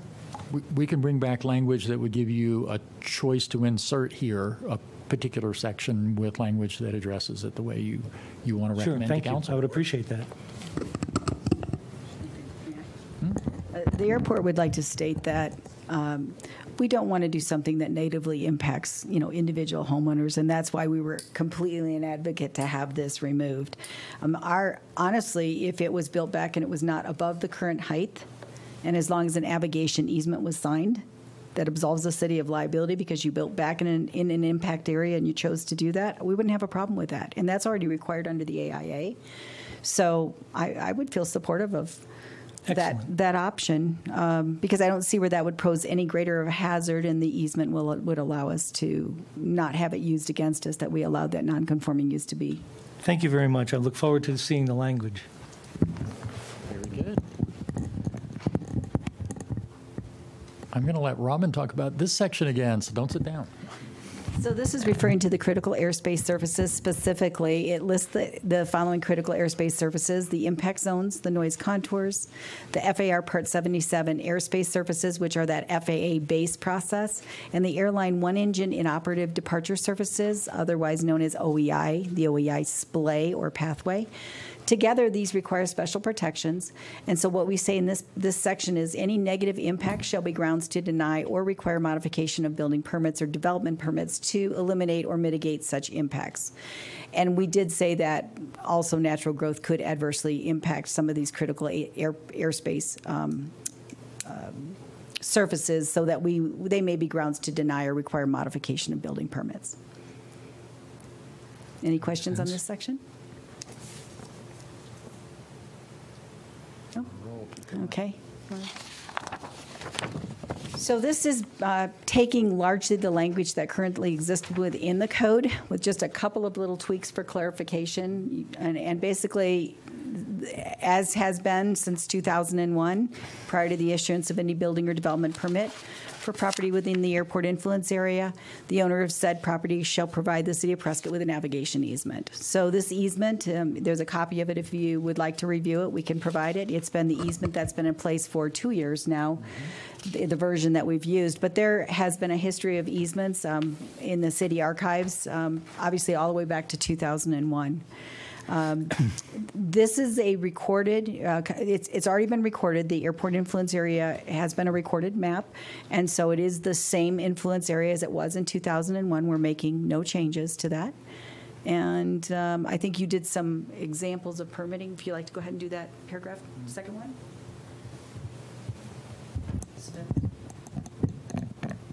So in order to be able to affect the acquisition of these easements, it would be during the review and approval process.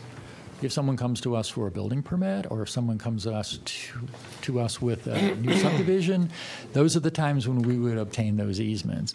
It's a time when we're already asking for a lot of documentation from property owners, including agreement to comply with city codes. Part of applying to us means that you're agreeing to apply city codes to your development. This would be simply part of that process. We're not creating anything new by doing this. We're just asking for additional documentation during that submittal. So, George, now I can see if you got property within the city limits, they have to go through certain procedures and so forth, so we have some control. The third paragraph says areas within the airport influence area may lie outside the corporate limit of the city, and an easement will be required. How are you going to make someone who's outside the city who doesn't have to go through the city procedures to build something sign that? I have an answer for you. Good. One of the things that we see often is developments near the city. They're adjacent to the city. We don't have zoning control outside the corporate limits of the city. We simply don't. There's no way to do that. But we do have control over applying city infrastructure outside the city. A development outside the city potentially could get water through certain processes, or get sewer service through certain processes, or get other city services through certain processes that city council has in place. If we put this in effect and you have a request for services that are outside the corporate limits, we can condition those services. We already do condition those services in most cases. This would apply an additional condition. You would have to provide us with an easement. If you're getting services like you're in the city, then you're going to provide us an easement as if you were inside the city, and it's perfectly legal to do that. We would simply add that as an additional condition to an agreement to provide services outside of the city. I can see that. But if someone in the county decides they want to build a house, we can't do anything about that. No, not unless they're asking to build a house connected to the city's water system, Right. And then we have some controls over it. Again, you're contracting with us when you ask for services outside our corporate limits. It's a different than an expectation of services inside our corporate limits. So if you're Theoretically, we asking have for some- something, yeah. we But can ask for something back. Theoretically, there are, even though small number, cases where we couldn't require this to be done. Development in the county without any connection to city services is beyond our control. Okay. I seem to recall a time when we actually had IGAs, intergovernmental agreements, with Prescott Valley and Yavapai County with regards to the airport. We had an IGA with each of Prescott Valley and I believe with Chino Valley, and an agreement with the county. I don't know if it was a formal IGA. I can't recall. All have since expired. Those agreements were actually created and adopted at the time of the airport specific area plan adoption, because the boundary of that is much larger than what we're looking at here and impacts all of those communities. We got them all together at a table and had a conversation about the impacts, and everyone came to an agreement on those things, and then we entered into intergovernmental agreements with some of those entities. None of those exist currently. There's no reason why they can't be constituted. It just requires negotiation with all those It's up for communities. council to decide that, but I think it's a good idea. We would agree that's a good idea, and that is actually why the map was recorded in the county, is because at that time it applied to multiple jurisdictions, the airport influence area.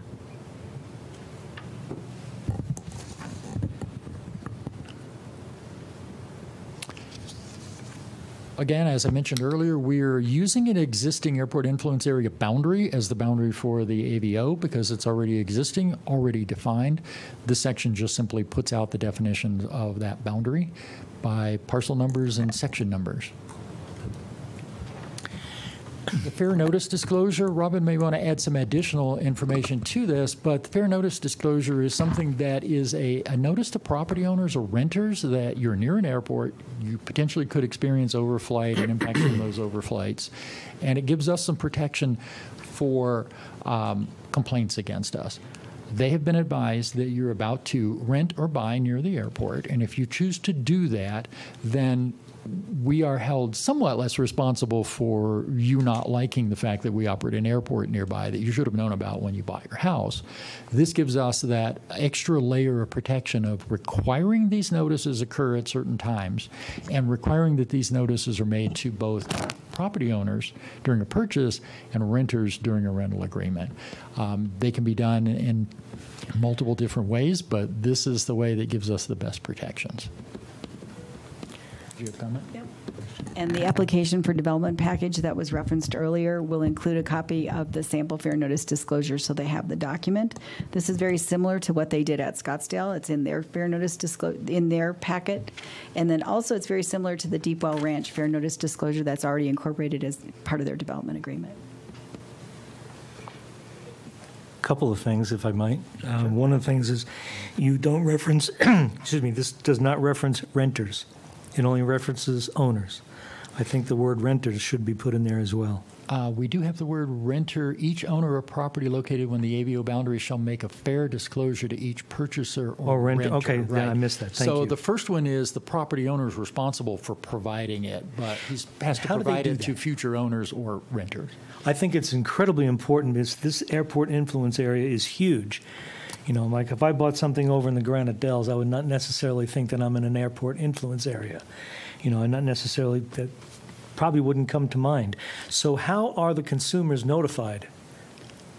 They're with these fair, as a part of that stack of papers that you sign at a closing? To some degree, yes, that's where some of this will occur. We're encouraging other approaches as well, such as providing the notification at sales offices for new subdivisions so that people see it when they come in. We don't specify all of the requirements here, but we can get into more detail if you think that's helpful. I think that the way that the city requests or has the fair notice disclosures in place, I think it needs to have more teeth in it. And I don't know exactly how to do that. Okay. But I think that, in my opinion, I think that this particular paragraph needs a little bit more teeth in order to be able to make sure that the consumer, not only the first purchaser of the house, but the second and the third, right, or the first renter and the second renter and the third renter, on, is notified in a way that it's obvious that they've been notified. I mean, just having them sign one of those 50 pieces of paper is... Yeah. Sign it. Yeah.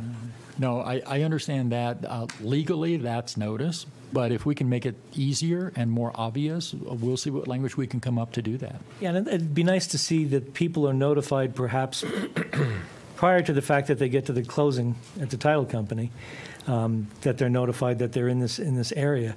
It has to be part of the sales process or something like that so that I'm not sitting there, looking at a document when I've decided to buy a $600,000 home, and I say, "Oh, I didn't know this." Because it was on page 843 of the packet. Exactly. They gave you the initial. I know. It just needs to have. I think it needs a little bit more teeth. We'll see if we can come up with language to help on that. this too. We need to make sure that a purchaser or a renter specifically knows this, not just here's one of the forms you got to sign here, and you're going through this, and you're signing, but specifically acknowledges they know this. And it needs to bring you occur back some in the suggested sales language process somehow. Or the Bring you lease. back suggested language. Or the lease. George Tom here.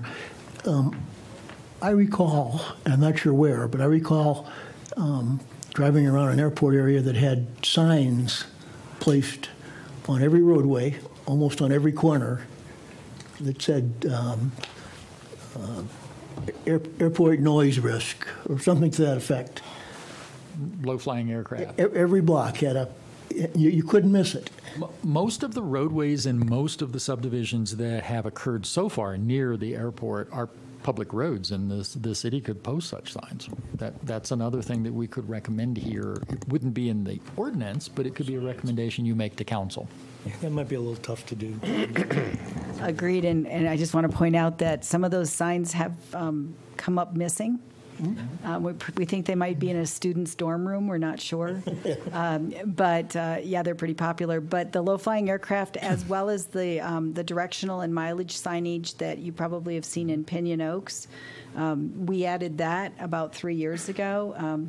And to be quite honest with you, it's because there's a large group of renters in there who really didn't know or made the decision somewhere else to rent remotely. And so we wanted to make sure that folks knew the proximity to the airport if they're indeed a renter and did not have the traditional notifications associated with a purchase. George, along with the fair notice disclosure, we're putting the burden on the owner of the property to make this. How do we let all property owners know about this? You know, especially like a single-family dwelling who's now going to lease the house out. How do we get this information out to them that if this becomes applicable, they need to be aware of this? We're still working out a process to make this available to everyone who needs it. That's something that we haven't gotten in place yet. It obviously needs to be made aware to individual property owners, and there are various methods of notification that we use. We're holding a public hearing on this at your next meeting on the 25th, and we're about to send out over 2,000 notices to people within the boundary. That's a possibility. If this ordinance is adopted by council, we may mail requirement notices to every property owner who is affected by it. That lists what they have to do, including the requirements for fair notice. So that is still a possibility of using an old-fashioned snail mail approach of sending them a notice.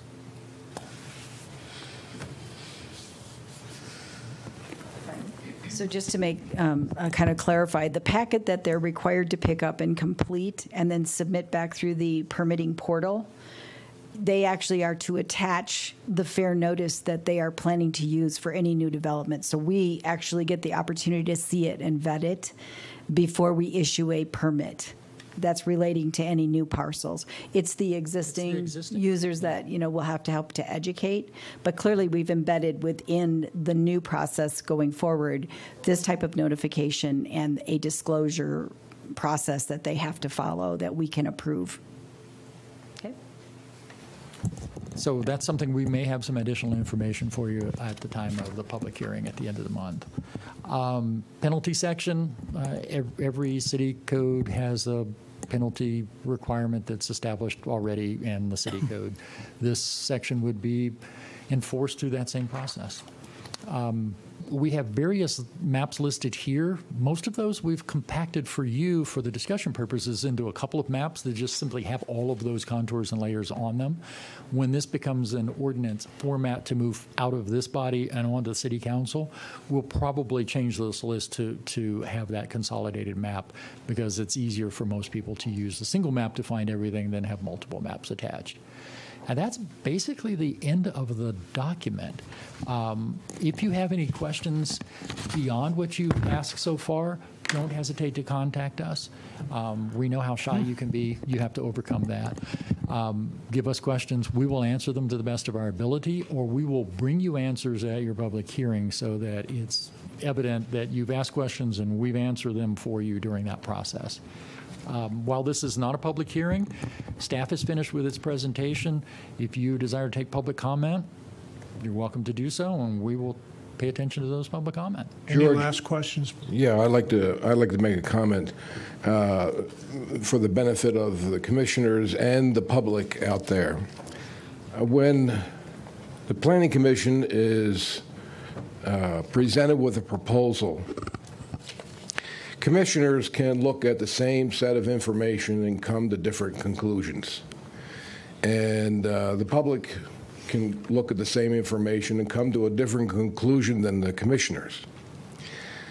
One of the reasons I suggested a task force to look at the airport is I think the airport should be held to a higher standard so that when we're looking at a proposal, we're more in concert with the public. And that's the whole idea behind transparency. I wanted to compliment Dr. Swoboda for a very thorough presentation, and city staff also for a very thorough presentation. I think this is a great first start. There's some tweaking to be done, but it gets us back to a better level of transparency so that the commissioners and the public can see a proposal from the same perspective. So thank you. And from a staff perspective, we absolutely agree with that. When this document ultimately gets approved, should council approve it, we want something that's clear to the public so that we don't get questions about interpretations. It's clear to us for processing side of it. We don't want to end up having questions ourselves. And obviously, if it requires a project come before you, clear for you so that you can process and make your determination as easily as possible. Tom? Thank you, Mr. Chairman. Tom Riley. One of the things, we're essentially changing zoning here. That's correct. This is a zoning overlay. It's a rezoning. Okay, so if I were to rezone a piece of property or request a rezoning on a piece of property, wouldn't I be required to have neighborhood meetings?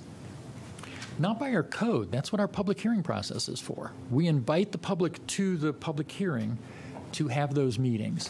We encourage neighborhood meetings when a developer is proposing something to vet it out at the development level before he brings it to us for a formal public hearing. So we encourage neighborhood meetings, but they're not required by code. Why didn't you do that here? Because of the area that's covered by this. It's such a large area, and it's something that has been in the process. Again, this is the fourth public meeting to talk about it, that we believe that sending notices to all of the folks who are going to potentially be affected by it or those who are within the boundaries of it and having a public hearing is the process to follow. Wouldn't that be consistent with transparency? Public hearings are transparent. Well, but letting people know what's happening, to that the potential of what this overlay is going to do and how it might affect them. And you're doing it through the public process, but yet you encourage developers to do another process, which is to go out and do this. So we're not being consistent. And I guess my objection is not the fact that the airport needs protection. I'm not objecting to that. I am objecting as to how it's being done. I don't think it's consistent with the values that this community has set forth. And I think that because of that, I'm having a tough time going through this process, and I'll have a very tough time voting on anything as far as a recommendation is concerned until I see, the public being notified, which they haven't been yet. And I find that disturbing, to say the least. So we have done a couple of things to get notice out to the public. One is we publish your upcoming public hearing. That's been published in the newspaper. We're going to send out postcards inviting people to attend the meeting and to contact us for questions about it today. That will go out to 2,400 and some odd residences or property owners in town. You say you've done that, or you're going to do that? That will go out today. We've cleaned out every done it yet. office. We've cleaned out every office supply company in town of postcard material because that's being printed up and sent out today.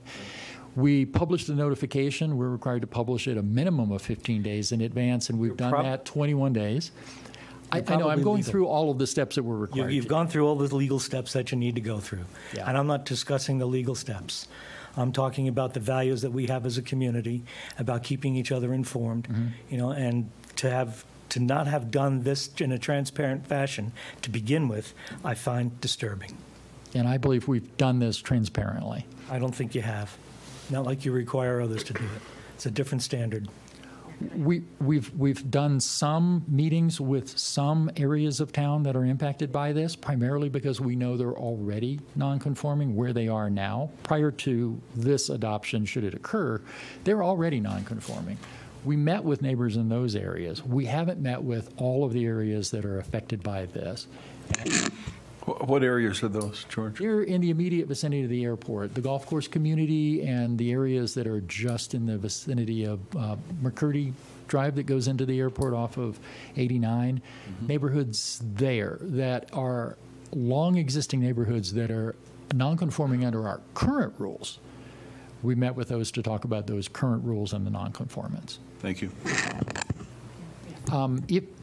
If your suggestion is to break this up and have individual neighborhood meetings, that is certainly something you guys can recommend we do before we move this any further. We do have a public hearing scheduled. You will have a public hearing on the 25th, whatever else we do. So we can certainly move beyond that if that's the recommendation of this body. Well, I would certainly recommend making more people aware of this than not. I mean, it's better late than never, I suppose. Yeah, and how many people were invited to the? We had just so you know, we had open houses. They were actually held at the airport terminal. It was about a month and a half ago.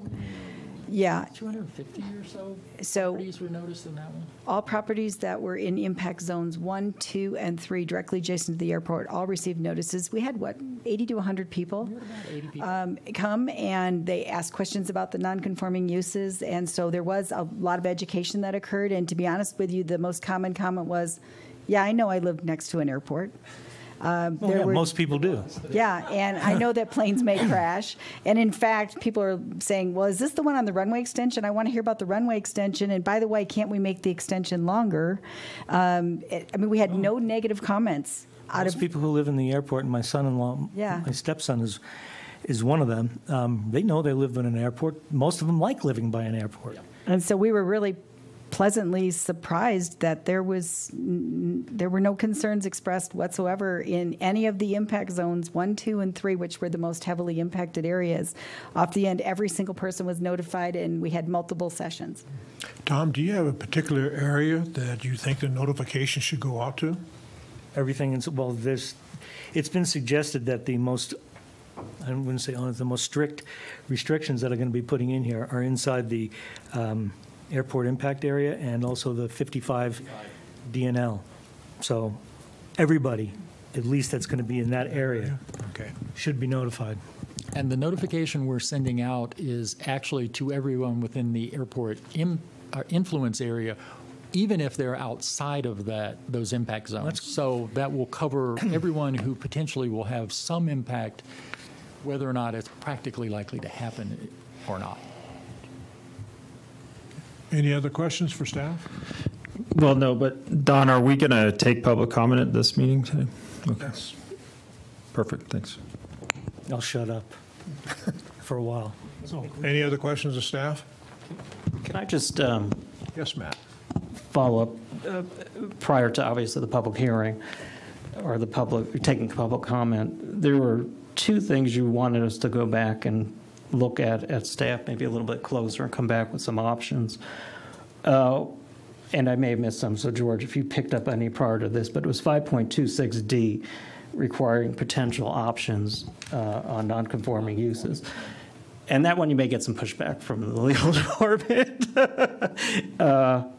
on that. You don't want to set a standard in one overlay zone that's inconsistent with existing code. And there may be some state statutes. I was kind of quickly looking at my phone. I didn't find any. I don't know if Joe did, but I'm sure that kind of piqued his red flag lawyer brain as to whether or not we're going to change the code, which would be entirely inconsistent with what everyone else in Arizona does, municipalities.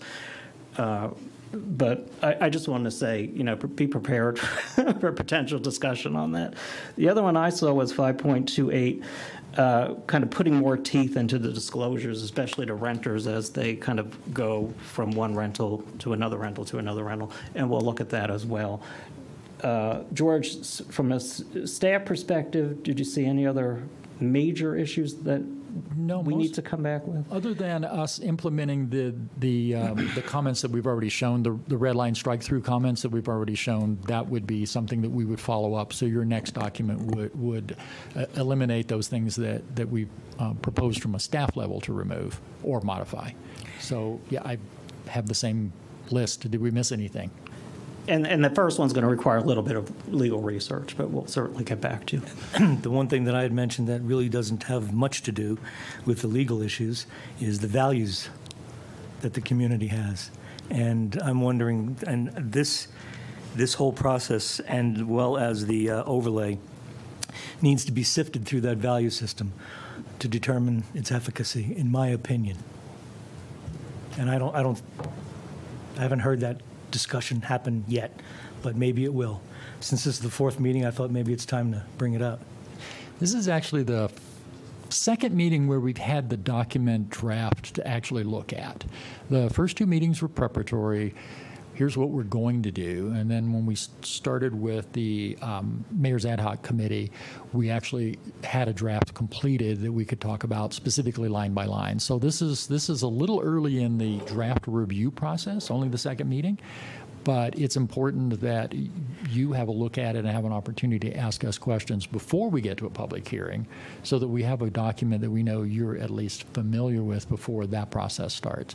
That doesn't mean we don't want to hear public comment between now and then. We certainly do. Any other questions of staff? I'd like to make a comment. Back to the beginning of the meeting, we talked about the special adjustments that are going to have to take place. And it goes without saying, but my hope would be that the city keeps its promises, number one, and operates under an umbrella of trust and respect to those stakeholders that, in fact, are going to be impacted by this. Okay. Any others? I would echo that. I'm going to open it up for public comment. When you come up, please give your name and address.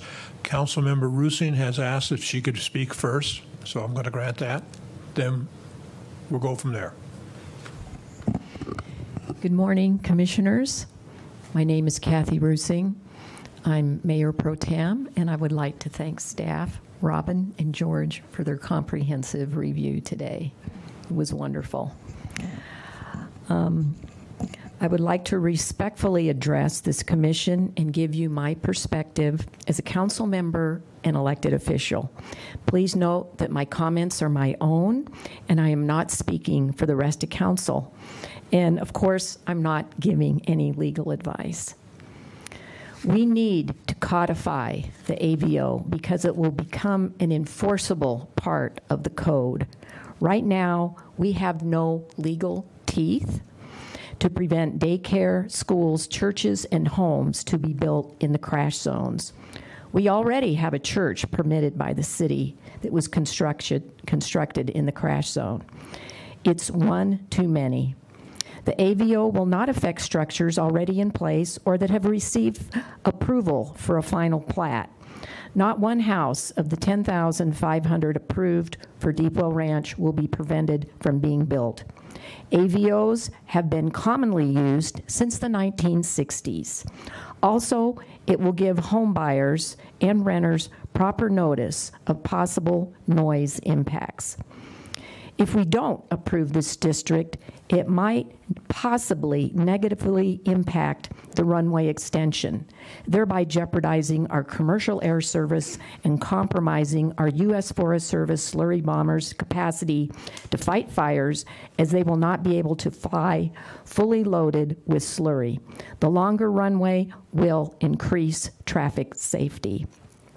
I'm sure you all remember our recent Crooks fire. A municipality such as Prescott can exercise something commonly known as policing powers. This is the city's regulatory authority to protect the public's health, safety, and welfare. This power is a basic right given to the states and their political subdivisions and is protected under the 10th Amendment of the U.S. Constitution. This right must not be abused and must be used for legitimate public purposes, and it should be reasonable. Also, the courts have recognized that private property is subject to regulation in the public interest. We have to be mindful that we are not also somehow instituting a delay or moratorium. We are within our rights to do research and implement an AVO district first. Any so-called delay is for a limited duration.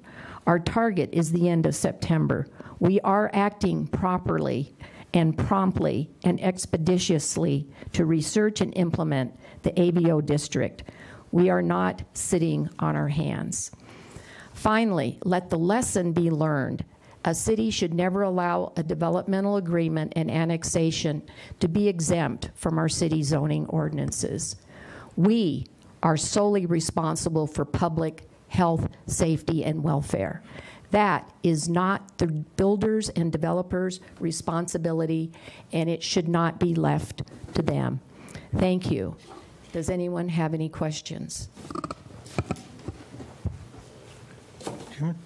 Yeah, did I hear you correctly saying that the land that's part of the Deep Well Ranch that we got on the map today, that the housing that is zoned in that area right now is not going to be affected by this? I'm saying that they've been approved for 10,500 homes, and they will be able to build all those homes.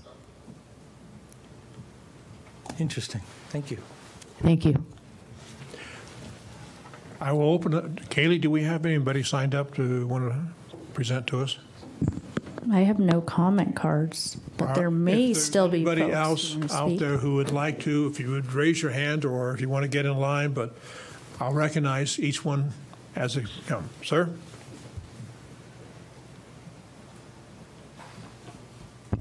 Thank you, Mr. Chairman, Commissioners. My name is Stephen Polk. I'm here on behalf of James Deepwell Ranch and the James Foundation. With me on behalf of James Deepwell Ranch today is John Martin, attorney for Deepwell Ranch, as well as Ron James and Jenna James. First, I do have a little housekeeping item. I think staff has made it abundantly clear that today is not a public hearing, but to the extent there is some discussion of public hearing in the beginning, I'm lodging an objection, just making it clear this is not a public hearing, and we'd like to see that process go forward properly. The other request I would make is for future agendas that we do a better job agendizing, whether you'll take public comment, particularly on this important community issue. I personally know there would be many other property owners here today if it was understood that there would be public comment and input from them. Now I want to communicate that Ron James and the James Family Foundation is deeply committed to this community. We support the economic health and vitality of our community, and we recognize the importance of the airport. But you need to know that nobody will be more affected by this AVO than James Deepwell Ranch. We have a master plan in place. There's already an airport noise overlay for this. We've already gone over these issues and protected the airport. And you need to know as commissioners that if the city enacts this AVO over the vested property rights of Deepwell Ranch, it will be a taking of private property rights. Now, the Fifth Amendment of the U.S. Constitution prohibits the taking of public property without just compensation. And I know all of you today support the Constitution. When you were sworn in as public officers, you swore that you would uphold the laws of the state of Arizona, the Constitution of Arizona, and the U.S. Constitution. And that includes the Fifth Amendment and the related amendment, and the related rights under the Arizona Constitution. So you have to ask yourselves as commissioners, can the city fully compensate the private property owners for the takings that will happen if this AVO is enacted? Because to date, James Deepwell Ranch has not received adequate assurances of this, and we are deeply concerned.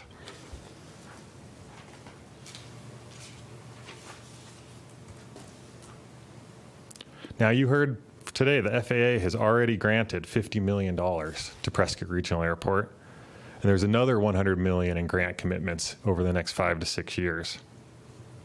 Now, the Deepwell Ranch Master Plan was adopted in 2017. The FAA is fully aware of the planned development in and around the airport, and yet they will be giving us an additional $100 million to develop this. Now, staff has represented that the existing entitlements will be preserved and exempted from the AVO.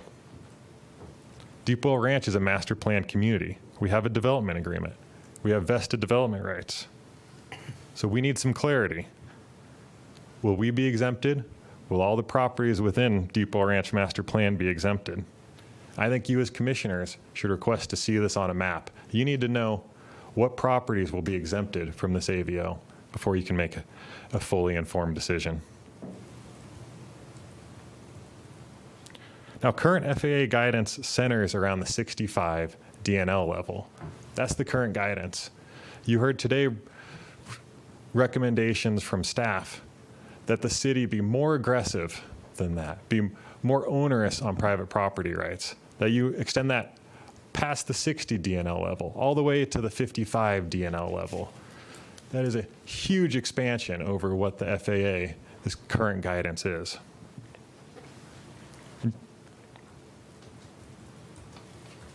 So you need to ask yourself if you can support this taking of private property rights just to protect new homeowners from noise when they are choosing to buy there. Are we prohibited from constructing new homes in the 55 DNL when the FAA doesn't have guidance recommending against that? And we already have the vested development rights to do so, and the homeowners are choosing to buy there. Is that consistent with our city's values?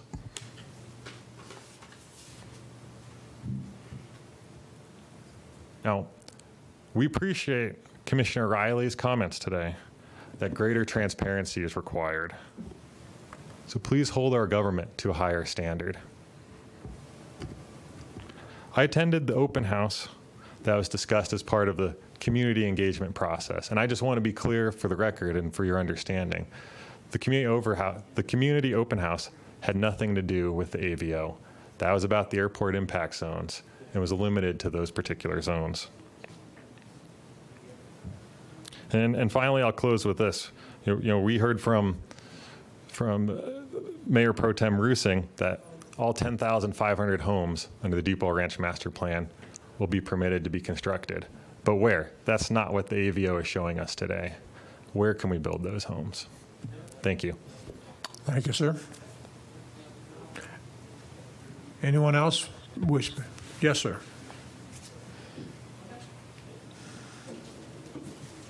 Good morning.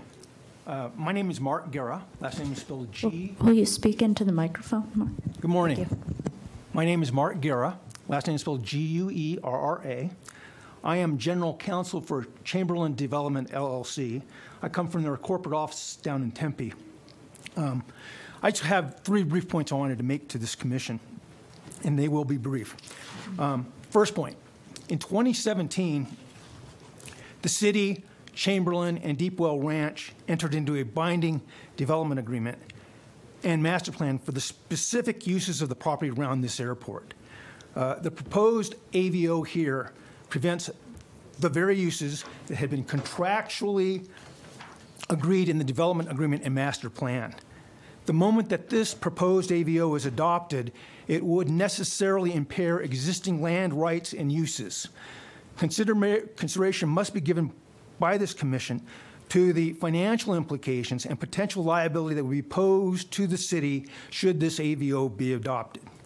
At my direction, earlier this week, I had the law firm of Barry Rydell provide a formal written notice of impasse and notice of default under the development agreement, and we had published that notice to members of this commission as well as to the council.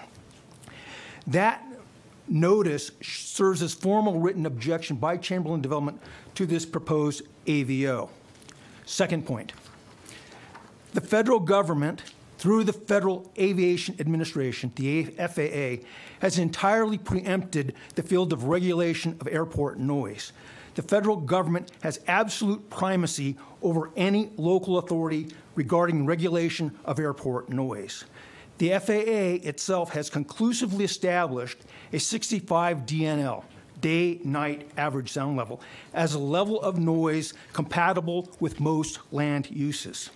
This proposed AVO would reduce the noise impact limit to 55 DNL, a level that has absolutely no basis in existing law. Chamberlain itself has applied for and received FAA approval for multiple projects within the proposed overlay zone, with the FAA making a specific determination of no hazard to air navigation after the FAA had conducted an aeronautical study. It is simply not for any local authority to unilaterally raise the bar. That is the very definition of an arbitrary and capricious action. Third point. To the extent that this commission has been led to believe that there's been some sort of change in federal law or state law that requires the imposition of this AVO, you have been entirely misled. There has been no such change. And in fact, the development agreement in this instance requires that there be a change in law since the development agreement in 2017 for there to be, to carry through to the development agreement. I want to impress upon this council that this AVO is not required by any federal standard nor by any state standard. My client does have vested development rights. It does intend to avail itself of all rights and remedies available under the development agreement if this proposed AVO were to be recommended and adopted. Thank you. Thank you, sir. Anyone else wish to present? Yes, sir.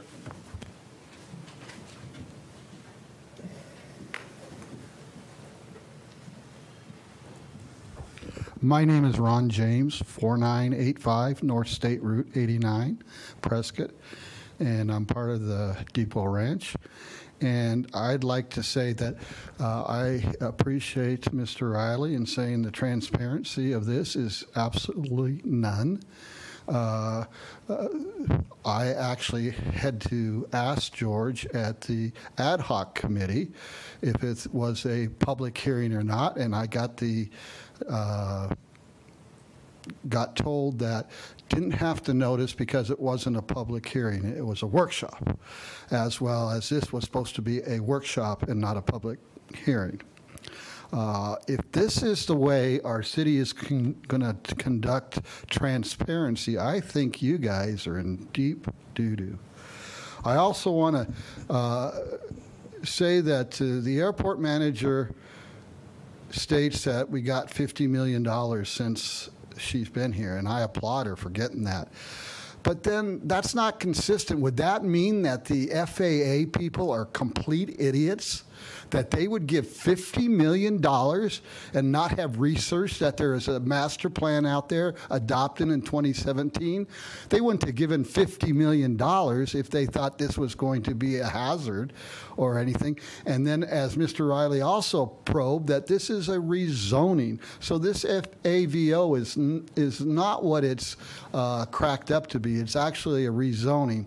And if you guys were to approve that, I think you are being led down a path that you are approving and going against both state constitution and the federal constitution, as Mr. Polk has told you. What you have heard today is not the truth, the whole truth, and nothing but the truth. You may have heard some of the truth, but you haven't heard the whole truth and nothing but the truth. I think we have the cart before the horse. Why hasn't the city talked to the major landowners? We've nitpicked the little landowners, but you haven't. The city hasn't talked to the major landowners to see if we could figure this out. Why haven't they done that? Is that transparency? I don't think so. And then the new city attorney has told you, don't worry about the existing entitlements. We'll figure that out. Again, this is the cart before the horse. And I think you guys better take some time, figure this out. And why are we in such a hurry? Why is next meeting supposed to be your voting session? And as George said, you're going to vote for this. He's already preordained that this is going to pass. Wow, again, is that transparency? I really think you guys, this is a bigger issue than they're telling you it is. There's a lot more land involved than they're telling you it is. There's a big chunk of land here, and it affects us a lot at Chamberlain Development and many other people. So I think you ought to slow this process down, do a little bit of research, and make sure you know what you're doing, because again, you guys will be pawns in violating both the state constitution and the federal constitution. Thank you. Thank you, sir. Anybody else from the public like to make a comment? Sandy? Chairman Michaelman, Commissioners, it's nice to see your smiling faces this morning. And might I add that Sandy Griffiths is also a member of the Yavapai County Planning and Zoning Commission. Thank you for acknowledging that, Mr. Chairman Riley, and also a Planning and Zoning Commissioner for the town of Prescott Valley. So I understand your hats and what each and every one of you do, because it's not an easy job. Sandy Griffiths, Yavapai County Contractors Association. Without a doubt, we all know that the airport is indeed essential, it's critical, and it's valuable to the lifeblood of this community. And we all want a successful airport. And Embry-Riddle is equally as valuable to our city. From the meetings I've attended, what I've watched and read, I feel that there is somewhat of a manufactured argument that if we allow residential in the 55 DNL zone where it is currently placed, that we are going to be inundated with highly agitated people calling and complaining about sound. We live in a complaint-driven world nowadays, every day. Every day. In my position, I receive calls weekly from highly agitated individuals, from anything and everything. We are here not to be the judge for sound sensitivity. That's not your job. That's not my job. We're here to put together an AVO, which in my heart of hearts does have a lot of good components to it, but it needs rework. There are items in this AVO which are not beneficial to the city and to the stakeholders.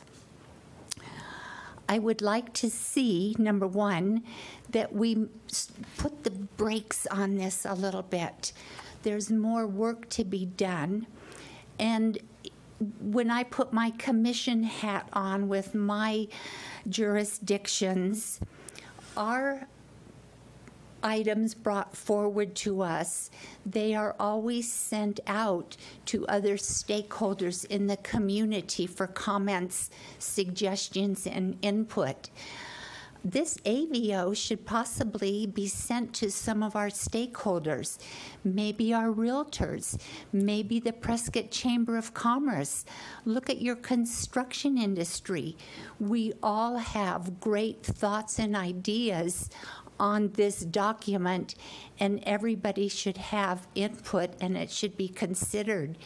It might take a little bit longer, but then we're going to come away with a document where we can all know that we contributed with heartfelt understanding. And I personally feel that that's what's missing right now, that heartfelt understanding.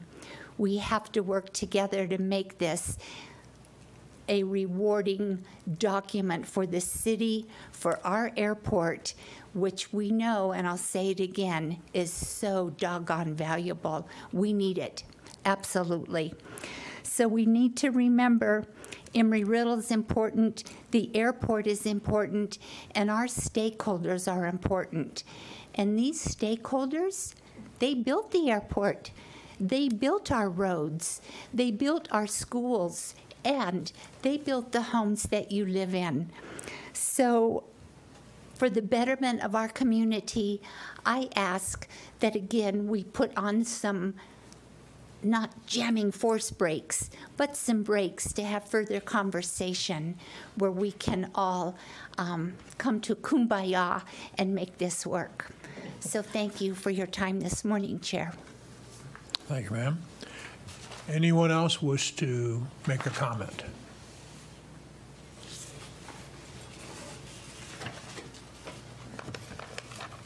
My name is Luther Kraxberger. I live at 1328 Sierra Peaks. I'm a resident of Prescott. I moved here via Embry-Riddle. I graduated from Embry-Riddle. I know the value and importance of that university. I've lived here for 17 years. I just think, and would echo Sandy's comments, that more time needs to be explored on this, just from the standpoint that I'm in real estate now, and a lot of the, from my perspective, a lot of the land around the airport that has a specific zoning it is drastically affected by this, and it would potentially limit the use in that area such that other areas around Prescott don't have the same zoning that's right around the airport. So it would just be important to get more comment on it, and that's all I have to say. Thank you, sir. Anyone else? Question? I do have a question. Based on some of the comments that I hear right now and some of my own feelings, can you tell me the thinking behind the timeline? Why next month? Why as quickly as it's going forward?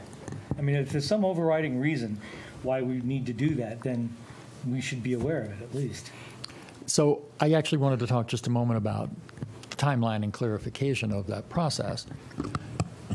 The requirement for holding a public hearing is both in Land Development Code and in state law. Public hearings are the statutory time to obtain all the input from the public on projects. So if there's an impetus to move this fast, it's to get it into the public hearing process. You can't vote for or against, so we're not ordaining an approval or disapproval. You're making a recommendation to council, so it's not one or the other. You can't vote on it until you've concluded public hearings on it. And I'm saying public hearings because you have the ability to have more than one public hearing on this. The ability to vote at your next meeting doesn't mean you are required to vote at your next meeting. If you have a public hearing and you have enough public input that you want to suggest or recommend or advise city staff to make changes and bring you back something different, that is the purpose of a public hearing. So we're not rushing to a conclusion. If there's a rush, it's a rush to get into the public hearing process, so we get public comment on it. You're right that we haven't included the public very much at this stage, but until last week, we didn't have a draft to show the public. So this is an introduction to you so that you have the basic knowledge before we start the public process. And again, we're sending notices out to 2,500 people, 2,500 landowners within the airport area that could be affected by this, and allowing them to start the public hearing process. Bring us your comments, your ideas, your questions. This is the time when we do that. The processes that are used for rezonings are pretty standard. If it's something that the public comes in and a property owner says, I want to rezone my property, this is exactly the same process we follow.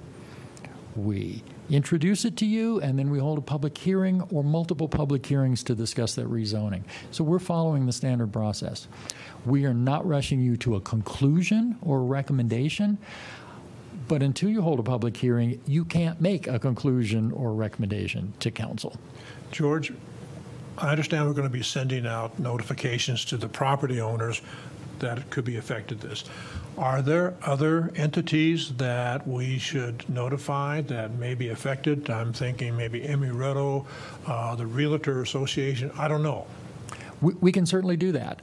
We are obligated to notify the property owners. Embry-Riddle is a property owner affected by this, so they will get notification. All of the large manufacturing areas near the airport are obviously property owners and will get notification.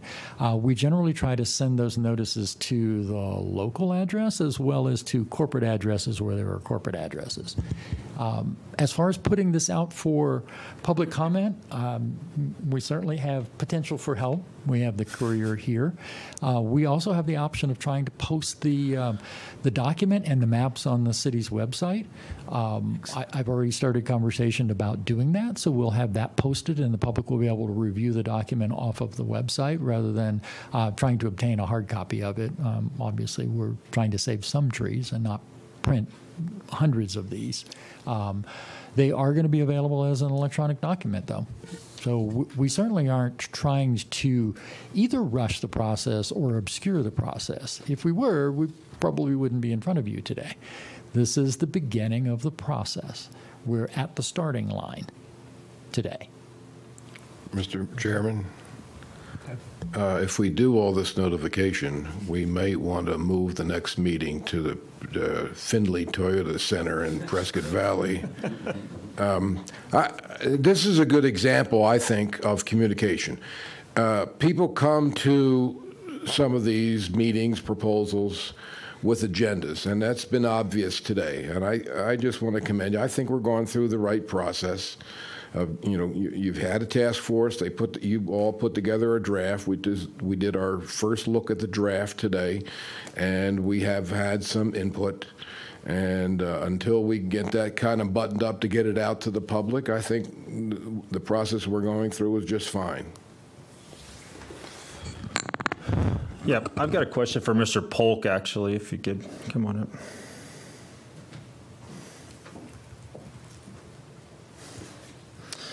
So, Stephen, just under your agreement, on your current agreement, is there already I know you're talking about the agreement that's already in place. Anywhere along the process that was approved in 2017, is there a plat already approved for the residents in this area and Deepwell? Thank you, Commissioner Goligoski. There are land use groups that are already approved. And what that says is you're allowed to construct certain types of buildings within these areas. So those are maps, and it shows exactly where you can construct residential and where you can construct commercial.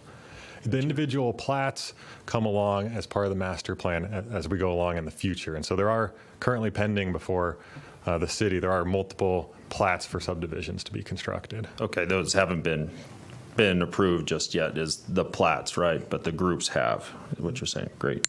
And then also, you're looking for an overlay of exempt properties. Are you looking for an overlay? Are you looking for individual properties? What would you be looking for in particular from the city? Sure. My suggestion to the commission is a map showing, which properties will be exempted from the AVO.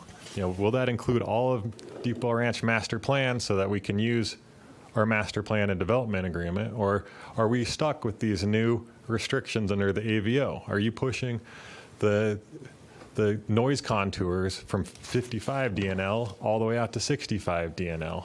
And then I want to be really clear, when this was adopted in 2017, that the noise was included in that, and the runway protection zones and the airport impact zones were included in that.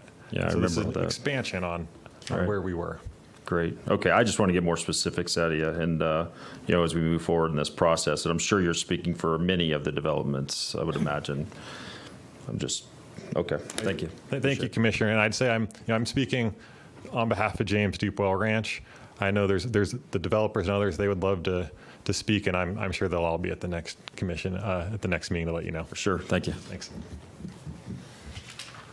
Tom? It's a good point about, I kind of like the idea of having a map that would indicate which properties are going to be subject to the AVO and which have already pre-existing conditions.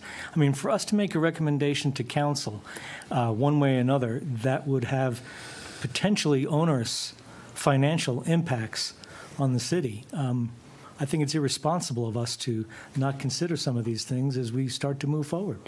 I mean, I just think it's irresponsible. Just as it would be irresponsible for the council not to take that into consideration when they make their decisions. They have to. It's their job. We can easily and will certainly provide you with mapping showing the existing developments in the area, the existing developments that are or will become non-conforming if the AVO is approved. Thank you. Butch Tracy. First off, I agree with Tom completely. I'd love to see a map. Pretty simple stuff. I just have one comment. It was on Mr. James's inference that I've already made up my mind on this, and I got to tell you, nothing could be further from the truth. And I'm sure that's probably true with the rest of us. I can't speak for everybody, but for myself, that is not correct at all. We are looking at this very open-mindedly. We want to see all of it. So, thank you. Can I speak to that? Yes. It's not saying that. That is. Sir, come to the microphone, please. Ron James, I just want to correct that. That was not my inference that you guys have made up your mind. My inference was George's comment earlier that you guys will approve this. It was not my inference that you guys made up. My inference is that he has. And my statement was that you would vote on this. I think it's clear. We're not there yet. No. Not even close. Why don't we go ahead and proceed with the rest of our agenda here? We have some updates. Don, can I make a comment? Okay, Tom. Thank you. I'd recommend that we find some wise people and give them the assignment to identify the stakeholders. That's all they got to do, is identify the stakeholders. Because we don't know who they are yet. We can guess. But without that piece of information, this could become very difficult. We were kind of hoping you guys were the wise group that would help us do that. At the base level, property ownership certainly makes you a stakeholder, and that's the base level for notification. We assume that if you're a property owner being affected, you're a stakeholder. Other users who may be stakeholders are harder to identify, and we do appreciate help in identifying those other folks who are not property owners but are stakeholders. My guess is we'd be very surprised at what comes out of that effort. Do you have any potential thoughts on stakeholders that we are not notifying? Well, we've mentioned some of them. I mean, Embry-Riddle, obviously, they're property owner. Yeah, they have to be part of this. Technically, you know, and the State Chamber of Commerce, that was mentioned. Clearly, they need to be involved. And on and on and on and on. But we all have our own mental models, and until you surface those and collect them, we really don't know what's out there. And I think we'll really be surprised at what we miss if we don't do that. May I speak as a staff member and someone who will be helping to send out all those mailings? You make me nervous. Don't be nervous. I was wondering, I'm thinking out loud of, we're identifying realtors, contractors, Chamber of Commerce. Where will we get said list of realty office and contractors so as to be totally inclusive? I think we can certainly provide those lists. Sorry about the conversation between staff, but that's a very legitimate question. We have a pretty good knowledge of groups in town that we identify with real estate and development. I think the concern I have, is Commissioner Hutchinson pointing out that people who aren't directly related to building, construction, flying airplanes could still be stakeholders. And some of that will be difficult to identify. And in some cases, the more public we make the process, posting on the website, articles in newspapers, press releases, maybe the only way we get to stakeholders that we can't identify at this point. So some of this is going to be maybe a shotgun blast of information out and hope we get all of the stakeholders. If we know of particular groups, we certainly will include those groups. The Realtors Associations, there are several in town, and we know them all. I go and talk to them periodically, so we can certainly address them. We obviously know YCCA, the Contractors Association, is a pretty big one. They represent not just builders and contractors, they represent developers. The airport certainly has stakeholder groups that meet on the airport. We have a list of those folks. We know who they are.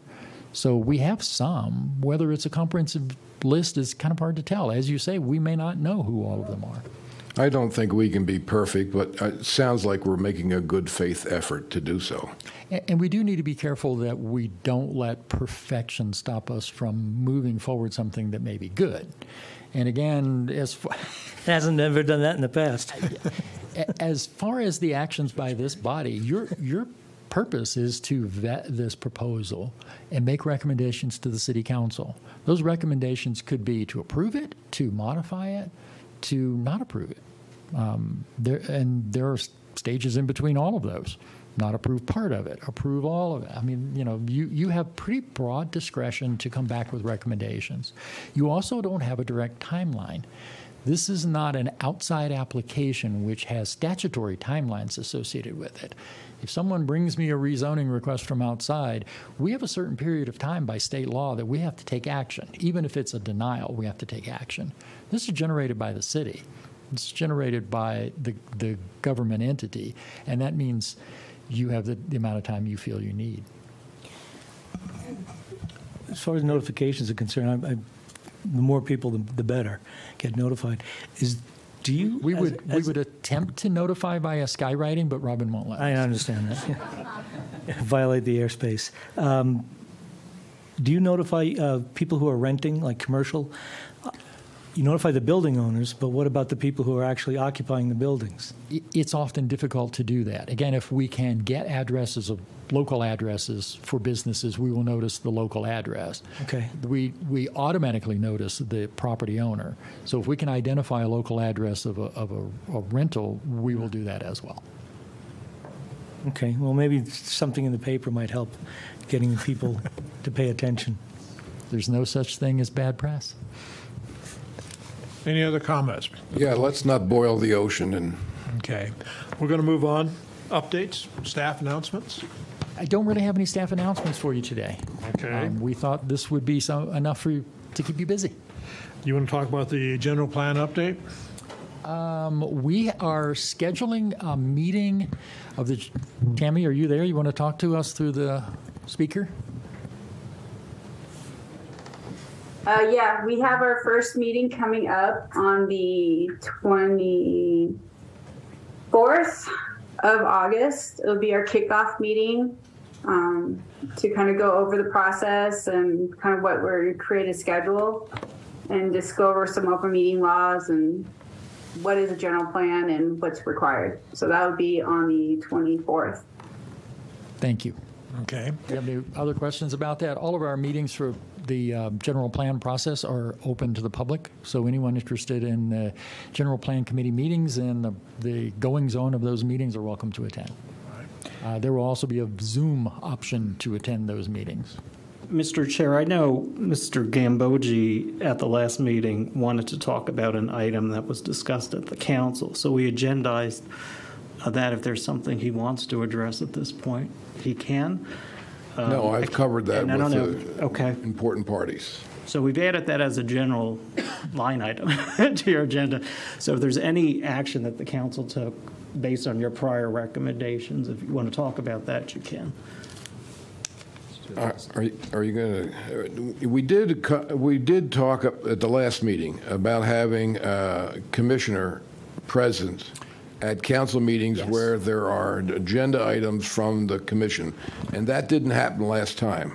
What we've discussed since that occurred was that we will notice the chair and vice chair of items moving forward. Now, we're going to notice every commission member so they can say they want to or don't want to attend. The chair or the vice chair will attend. Automatically attend. So all of you would be invited to attend, but the chair and vice chair will choose if they're going to be there, and you may or may not want to come too. And that's to provide both an opportunity for you to speak about why actions were taken, but also an opportunity for council to ask you questions about the action you took. Any question from the commission members of what we're doing, why we're doing George, let's talk about that a little bit in reference to the open meeting law and how we agendize it on a council. And because if you do that, you may have a majority of the planning and zoning commissioners attending. We just need to make sure that it's agendized appropriately. Clerk's office, yes. Okay. Okay. Anything else, George? I'm good, sir. We are adjourned.